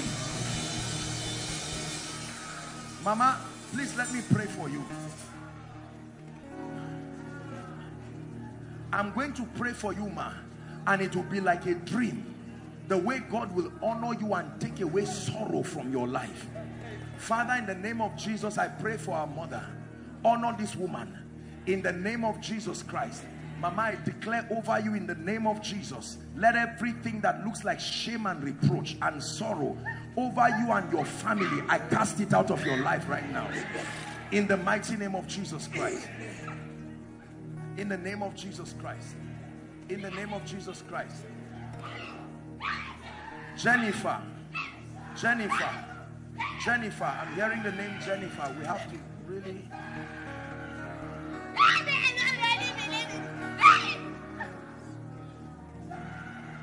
Jennifer. Where are you from? Huh? I've seen this thing before and I've announced it in miracle service. There is something called Aleku. You understand what I'm saying? I'm seeing that name again. Where are you coming from? Where is she from? State. You are from Benue State. Yes, we have Aleku there. What? Aleku. This is what I'm saying. I don't know you now. I command that devil out of her life now by the power of the Holy Ghost. See, listen, the Bible says, even the captives of the mighty, the lawful captives, shall be delivered. Every challenge is relative to the grace that confronts it. Every challenge relative to the grace that confronts it. My friend, this gentleman, tap him for me. Don't worry, let me talk with him. Look at me. The Lord is going to use you mightily. I'm stretching my hands now. I'm seeing an anointing coming on you. Number one, the grace for intercession. Amen. Number two, the teaching ministry. Amen. I decree and declare, amen, may you step into that dimension, amen, in the spirit. In the name of Jesus. In the name of Jesus, I shift you by prophecy into that dimension in the spirit. In the name of Jesus Christ. Hallelujah. I'm seeing one mama outside, overflow one. The Lord is showing me an elderly woman. It's like you came with your daughter or something. You didn't come alone. Please, if there's such a woman there, come. I'm seeing, the Lord is showing me a woman. You came together with your daughter. We have to hurry up because we're going to pray for the sick now. Mighty God. This young lady, look at me, my dear. Shout Jesus as loud as you can. Jesus! That's the end of it. I release you right now from everything that represents captivity. In the name of Jesus Christ. Where are you coming from, Mama? I'm from seeing, Abuja. hold on.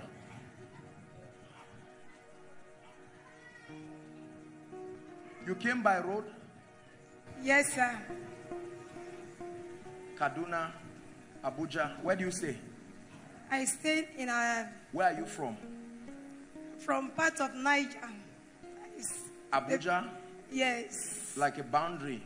Yes, sir. And that's where you are coming from? Yes. I want to pray for you. The spirit of death will leave your life and your family. Amen.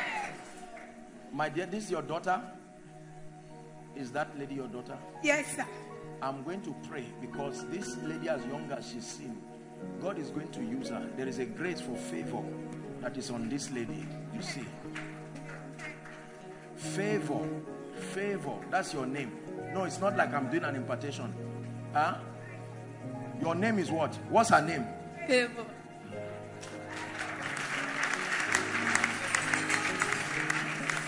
Hear me, my dear. The Lord is going to turn your life. You see this lady like this, don't worry about what you are eating or not eating. You hear what I'm saying? This lady, God is going to honor her. The first miracle God is going to do to your daughter is in her brain. Amen. Because this has been your prayer. Yes, she's yes, not doing very well in at school. all. Listen now, let me talk to you. This lady is not a bad lady.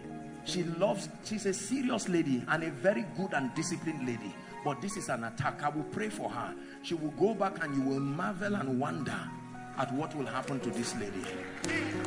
My dear, come, Favor. Don't cry, You came for miracle service. Father, the Bible declares that the memory of the just is blessed. I bless your mind. Understanding in the name of Jesus Christ.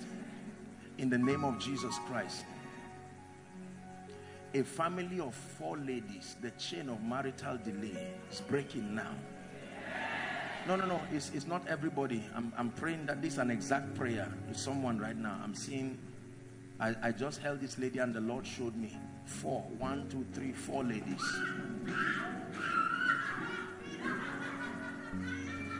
By the power of, please, why are they, please don't bring people out that have not called, please. Why are they here? Huh? Where is she from?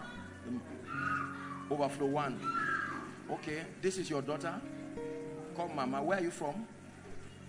Where are you coming from? We are from quarter 2, sir. You are from? Quarter 2. Quarter 2. Yes, sir. I have to pray for you.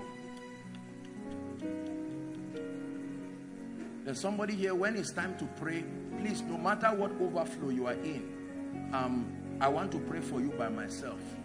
When they look at you, they will think you are pregnant. Like, very evidently pregnant, but you are not pregnant. This is, I don't know what this is. This thing is just protruding like this. The power of God is coming on that person. And that demonic thing, I curse it by the God of heaven. He must let you go now. In the name of Jesus Christ. In the name of Jesus. Mama, can I pray for you? In the name of Jesus, I'm praying for you, ma. That everything that wants to cut short your life, number 1, I come against it. In the name of Jesus. And then number 2, I'm praying for you. It's time for you to reap from the fruit of your labor. In the name of Jesus Christ. In the name of Jesus Christ. Who is this? Why is she here? Okay, Jennifer. What's wrong with her? Huh? She's not feeling fine. Okay, we'll pray for the sick. We have to pray. Oh. Is she mad? No. She's just not. Okay. It's before that she was mad, but now it's not like that. She was mad before. Yes. When it has been now let's say 8 months. Okay. When she came here, so she cannot talk other like that. She used to this method when she's talking, so she no talk normally. Okay, we'll pray. We're going to minister to the sick. We have to, if not, we'll take all the night here. But we'll pray for her. Can she hear me? My dear, how are you? You can hear me? Yes. I will pray for you, and Jesus will heal you. Because I'm already seeing this lady inside a coffin. With what I'm seeing, this lady will not cross this year. They will just say survive by. But there is a God in heaven. Hallelujah. We have to pray. I hope they are not just coming out at random. Do we have? I didn't ask them to come out. I said, protocol, we should be able to work with the people so that we don't have. You are the one, come. Where are you from? Paladin. Paladin. Yes. Place your hand on your stomach. Do you believe in Jesus? Yes. You believe in the power of the Holy Spirit? Yes. Have you gone to the hospital? Yes, I've done many scans. What did they tell you is there? Nothing. Nothing. And yet the stomach is growing and you're not pregnant. Are you married? About to, sir. About to marry. Is your husband here? Yes, sir. Husband, come. Where is he? The Lord wants to save a big, major marital problem now.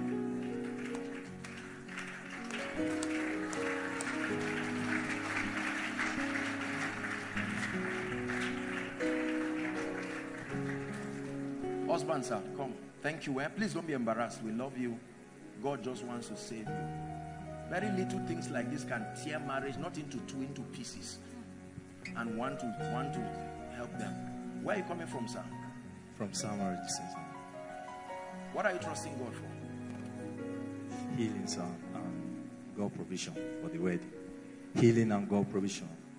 Provision? Yes, sir. Are you working? No, sir. Did you apply for a job? I've been applying, sir. Because I'm looking, the Lord is opening my eyes and I'm seeing a letter. This is why I'm saying, I don't know. We're going to pray. This is your first time here? No, I've been coming. Okay. I will pray for your wife first. If not, I hope I'm not a prophet of doom, but God is trying to save you from what will make you hate someone you are loving so much now. My dear, you love Jesus, put your hand there. in the name of Jesus Christ. You see how this kind of demonic things are. The stomach is protruding and the machine is not even saying there's fibroid or something. At least if it says there's something, you know what to remove. The machine is showing that this woman is perfectly healthy, yet her stomach is protruding. If you don't understand now, you can put this innocent brother in trouble. You understand what I'm saying? You see how the devil works? Father, in the name of Jesus Christ, by the power of the Holy Spirit, I decree and declare now. Watch the power of God. The power of God. This, let me tell you, the anointing is very powerful. It's not for showmanship. It's like a drug. Just enters your system and it will rubbish anything that is not God. I decree and declare by the power of the Holy Spirit, madam, let me tell you the truth. You will not waste even if it's one day to be pregnant when it's time. I'm saying this by the Spirit of God. And this, I'm seeing like a black band tied around your stomach. I lose it right now. And I release you. I set you free from this. In the name of Jesus. My friend, I pray for you. Look at me, sir. You believe in Jesus? The budget I'm seeing is very much. You have not even gone, you have not gone near halfway the budget. Don't be embarrassed. I'm not embarrassing you. You need a real miracle. This one is not just a destiny helper. You need a miracle. Because with what I'm seeing that you wrote as a budget, when is the wedding? 12th October. 12th of October. God is faithful. I will pray with you. There is a prophetic dimension of wealth. Truly there is. Father, I pray by the power of the Holy Spirit, surprise this my dear brother, more than enough for your wedding, in the name of Jesus Christ. And I declare, be healed right now. Be healed completely in the name of Jesus. Be healed completely. Your name is Jennifer. Okay, I'll pray with you. Come, I'll just lay hands on you. All this, Jennifer, I'll just lay hands. I'm not getting any. Hold her. Collect the child, please. Father, in the name of Jesus Christ, take away this reproach that I see in this family. In the name of Jesus Christ, I declare that the Lord is giving you a new beginning. In Jesus' name, please come quickly. In the name of Jesus, come, my dear. May the Lord bless you and honor you. Come. Reproach is taken from your life. In the name of Jesus. The power of God is coming on one ushering lady. It's an ushering lady. I'm seeing a mighty deliverance. Reproach is living right now by the Spirit, whether inside or outside. I'm seeing one ushering lady. The power of God is coming upon her. Father, in the name of Jesus, let that miracle take away reproach. In the name of Jesus Christ, take away reproach. You are Jennifer. In the name of Jesus, I pray for you. In the name of Jesus, I pray for you, my dear. My dear, hold our hands, two of you. Just do what I'm asking you to do. Shout Jesus as loud as you can.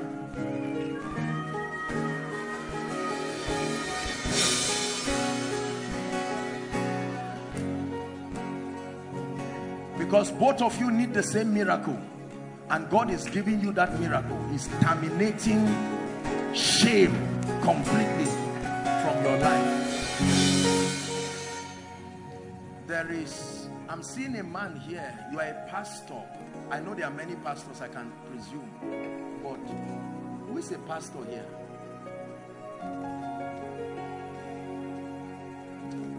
Sir, please come.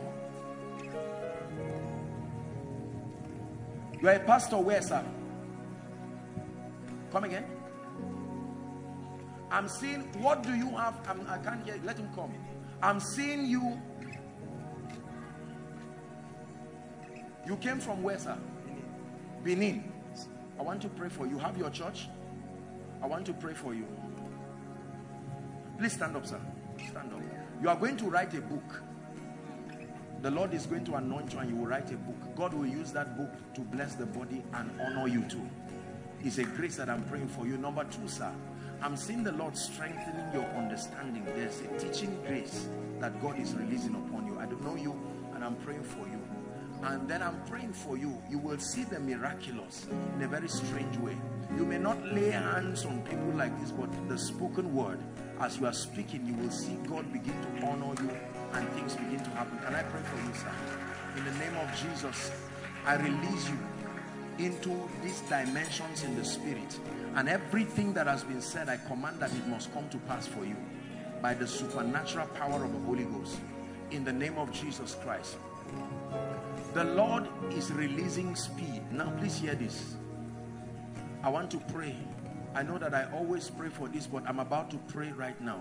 There is a very strong anointing, and it's coming on people inside and outside. There are people who have compassed certain realms. God wants to shift them. Please help them. As that anointing comes, sometimes they are going to begin to run by the Spirit. Just run like this, inside or outside. Father, I'm the my God.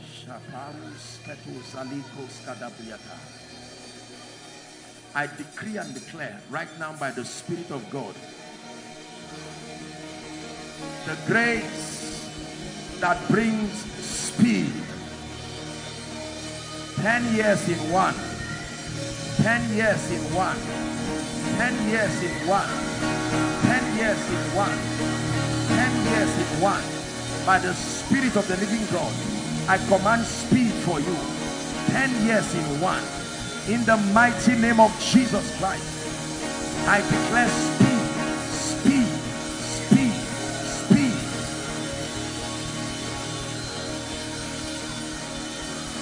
Speed over your life. In the mighty name of Jesus, I declare it. You're not wasting your time. You are receiving speed.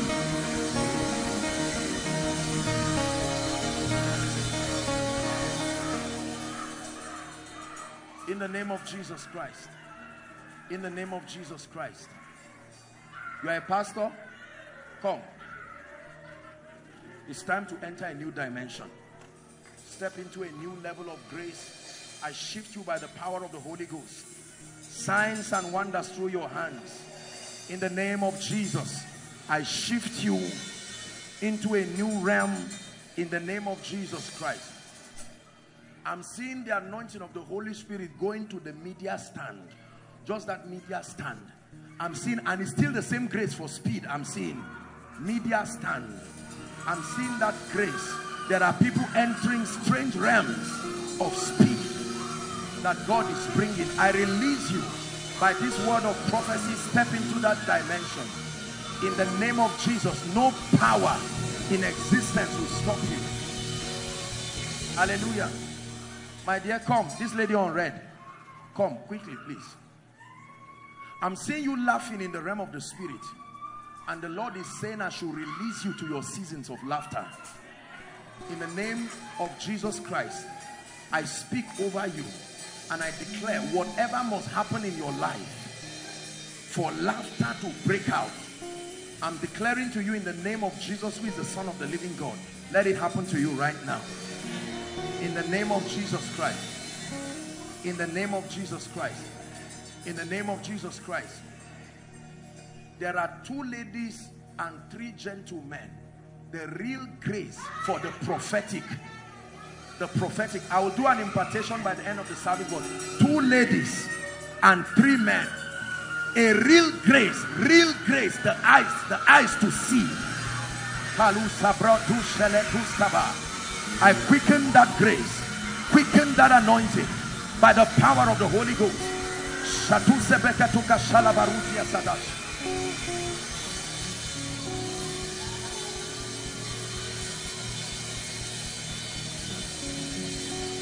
Hallelujah. Grace.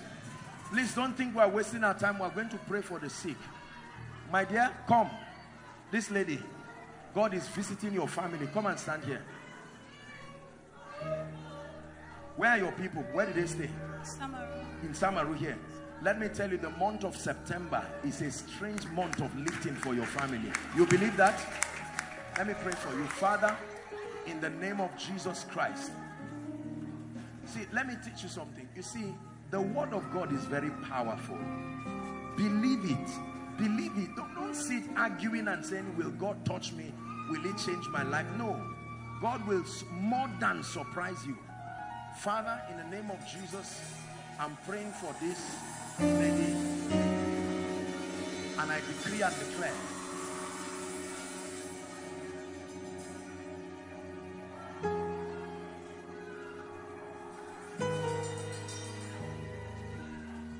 may the Lord grant you this miracle in the name of Jesus. The Lord is touching someone at overflow 2. Overflow 2. And the Lord is saying he's taking reproach away. Taking reproach. I'm seeing the power of God come upon someone. Overflow 2. In the name of Jesus Christ. Overflow 2.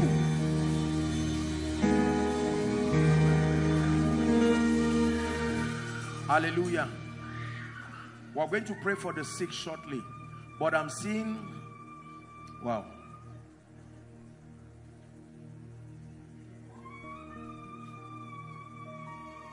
Usually I would not be the person to talk about these things, but when God does it, where we serve his purposes. I'm seeing a grace for miracle alert. This is why I kept quiet, because you will be surprised. That means you will see alerts inside, alerts of monies. There was no transaction to have necessitated it. Now, God does not do this to sponsor laziness, but it's a prophetic dimension. This is what I just saw. I declare by the Spirit of God, Father, every once and again you do this in this house to bring glory to your name. I pray by the Spirit of the living God right now, in the name of Jesus, may that grace come upon you. For many of us, what will come upon you will take away financial pain, financial shame, in the name of Jesus Christ. My friend, what do you do? Come, this man, what do you do? A businessman. Where? In Dandume, sir. Come again? Dandume, Katsina State. Katsina State. Yes, in I want Dandume. to pray for you. You love Jesus? Yes, sir. Don't let anybody, don't be embarrassed, don't let anybody tell you to do anything diabolic for business favor. Yes, sir. You see what I'm saying? Does it make sense to you? Yes, sir. I hope you're not embarrassed. Yes, sir. Don't let anybody tell you that this is what he did that worked, and you too, you should do it, and customers will come. It's not true. Listen, let me tell you, Paul can plant, Apollo can water. It's only God that brings increase. I want to pray for you. Father, what's your name? Sunday.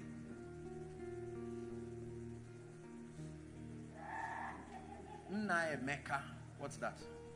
Is there a name like that? Nnaemeka. Nnaemeka. I'm hearing that name. I will pray for you, sir. But the Lord is bringing, I'm seeing the Lord bring a very strange miracle to the person with that name. In the name of Jesus, I take away stagnation from your business. I release you by the power of the Holy Spirit into abundance and into plenty. In the name of Jesus Christ. In the name of Jesus Christ. I'm seeing the hand of God coming on several people for ministry. But listen now, this doesn't mean that you just get up and go and start doing ministry, but the call of God has been lingering on your life, and it's time to answer that call. I'm stretching my hands. Lord, I don't know where these people are. Overflow 1, overflow 2, overflow 3, online, in the main auditorium here. Father, anyone that your call is upon his or her life, I'm praying, oh God, confirm that call right now. And let them know that it's not just their imagination. I declare by the anointing and by the Spirit of God, draw them into their various callings, into the various mantles, the trainings, the seasons that they must enter in the realm of the Spirit, to become mighty men and women of God. In the name of Jesus Christ. What's your name? Okay, I'll pray for you. In the name of Jesus, may God grant you speed. In the name of Jesus Christ, by the power of the Holy Spirit, I take away everything in your mind that will stop you from being productive. I shift you to experience the hand of God. In the name of Jesus Christ. Hallelujah. We'll pray for the sick now, but I'm seeing a ring in the spirit enter the hand of a lady, and then the ring breaks almost immediately. Now you know that this is already, it may be symbolic of marriage or a disastrous thing happening that just scatters it. Father, in the name of Jesus, I don't know who that person is, but I'm praying right now that anything that will push you into marriage to only last months old, in the name of Jesus, I curse it now by the power of the Holy Ghost. I curse it now by the power of the Holy Ghost. In the name of Jesus Christ. In the name of Jesus Christ. In the name of Jesus Christ. I'm seeing an anointing, my God, come for direction, especially geographic direction. The Lord is showing me that there are people who came here praying. They don't know exactly where to be based. This sounds funny, but the Lord, there is an anointing that is coming, giving you clear direction in dreams, visions, prophetic intuitions. Some of you are saying, Lord, should I stay? Should I go? Should I travel? Should I stay in the country? Out of the country? I'm praying right now, the grace for accurate direction. In the name of Jesus, may that grace come upon you. In the name of Jesus, may that grace come upon you. In the name of Jesus, may that grace come upon you.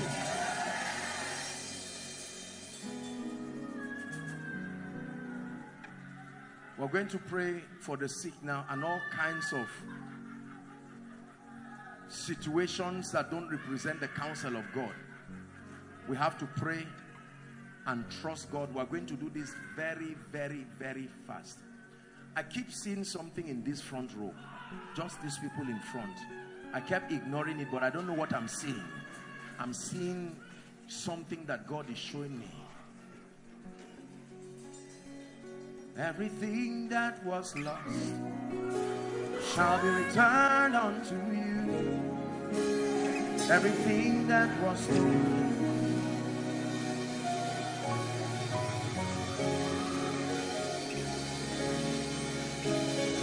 restoration shall be returned unto you. Everything that was stolen.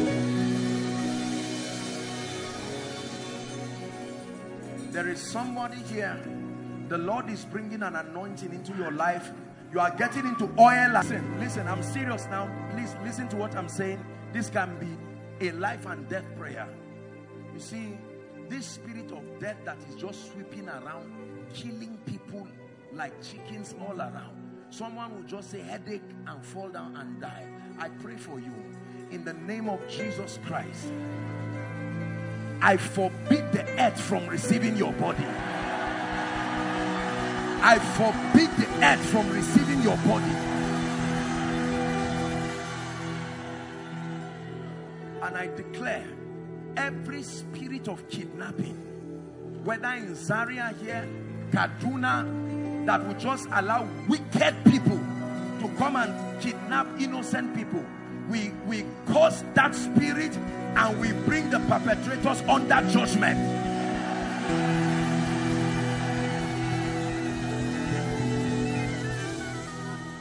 Two more prayer points, we are done. The dimension of the demonstration of the Spirit, signs, wonders, miracles, the gifts of the Spirit. I call that dimension. Whatever dimension is missing in your life, I speak to you. Please hear me, especially if you are in ministry right now and here tonight. Step into that dimension. Dreams, visions, the prophetic, the gifts of the Spirit being activated in the name of Jesus Christ. I pray for everyone who is weary. You are tired. Life has just wrestled with your spiritual fervency and it's as though you are about to give up. It's like the grace to continue is not there. By the Spirit of God, I supply fresh fire for the journey.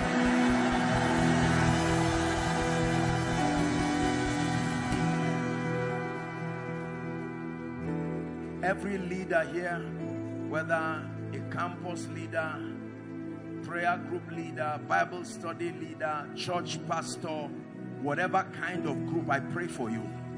The dimension of grace that will keep the fire in your groups, your fellowship burning, I supply that grace upon you now.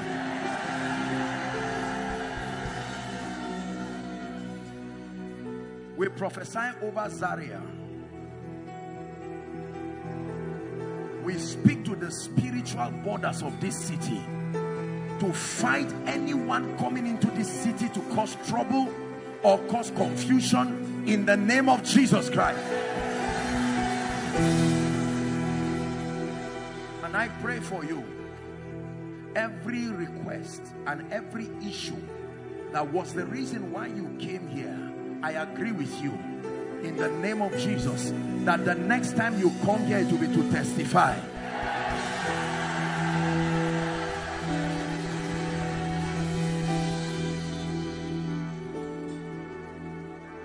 In the name of Jesus. And any man who says over his dead body for you to rise, may their prayer be answered this night.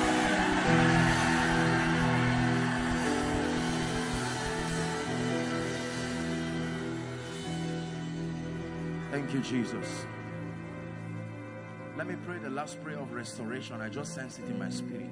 Whatever has left your life that should not have left, whether it's money, you lost money, you lost friends, you lost valuable relationships, in the name of Jesus Christ, by the Spirit of God, I call it back into your life now.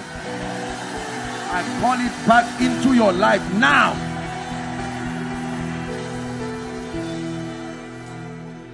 Praise the Lord. You are here and you are saying, Apostle, we are late, but we cannot close this meeting without giving me an opportunity to hand my life totally to Jesus. Please, let's minimize movement. This, for me, I believe, truly without exaggeration, is the greatest miracle. I know that there are people here under the sound of my voice who are saying, Apostle, I want to make my ways right with Jesus. You are here, overflow 1, 2, 3, 4.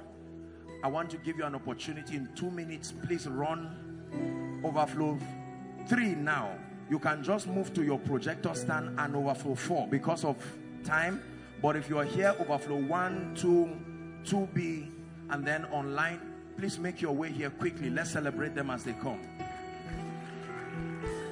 You're saying, Apostle, I want to win that war. My friend, keep stretching your leg carefully, eh? You don't have to. Yes, you, the man with the crutch. Keep coming quickly, please.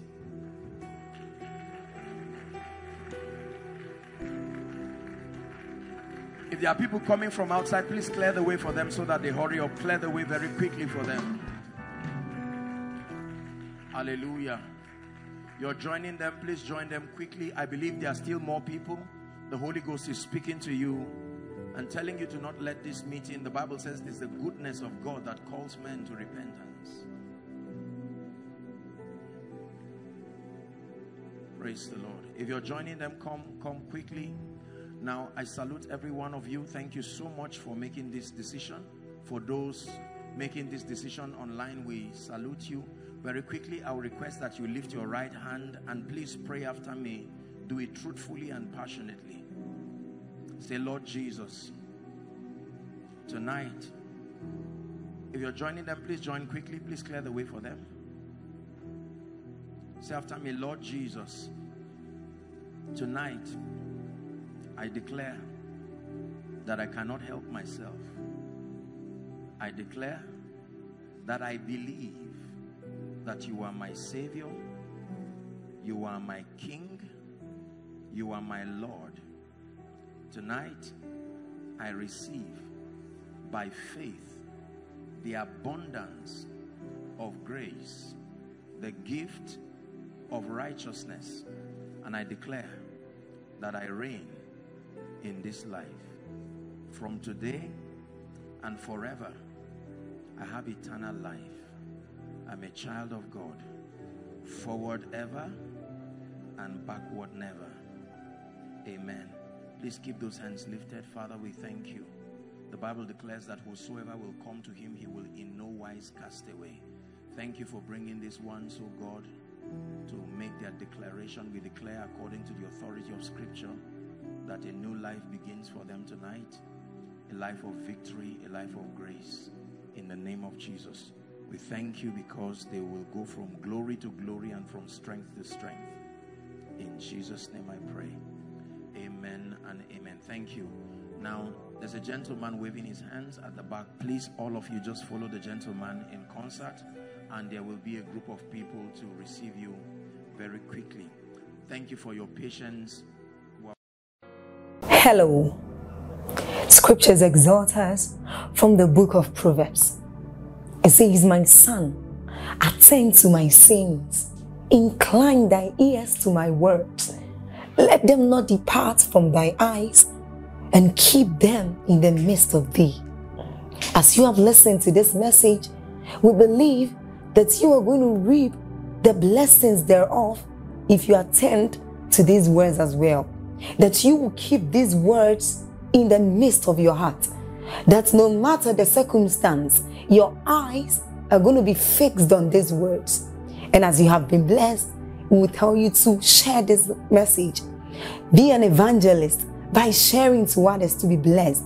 And then subscribe to this channel for us, because we have loads of videos, we have loads of content that is going to make you blessed, that is going to set you on course, that is going to set you ablaze. And don't forget to like for us. Thank you.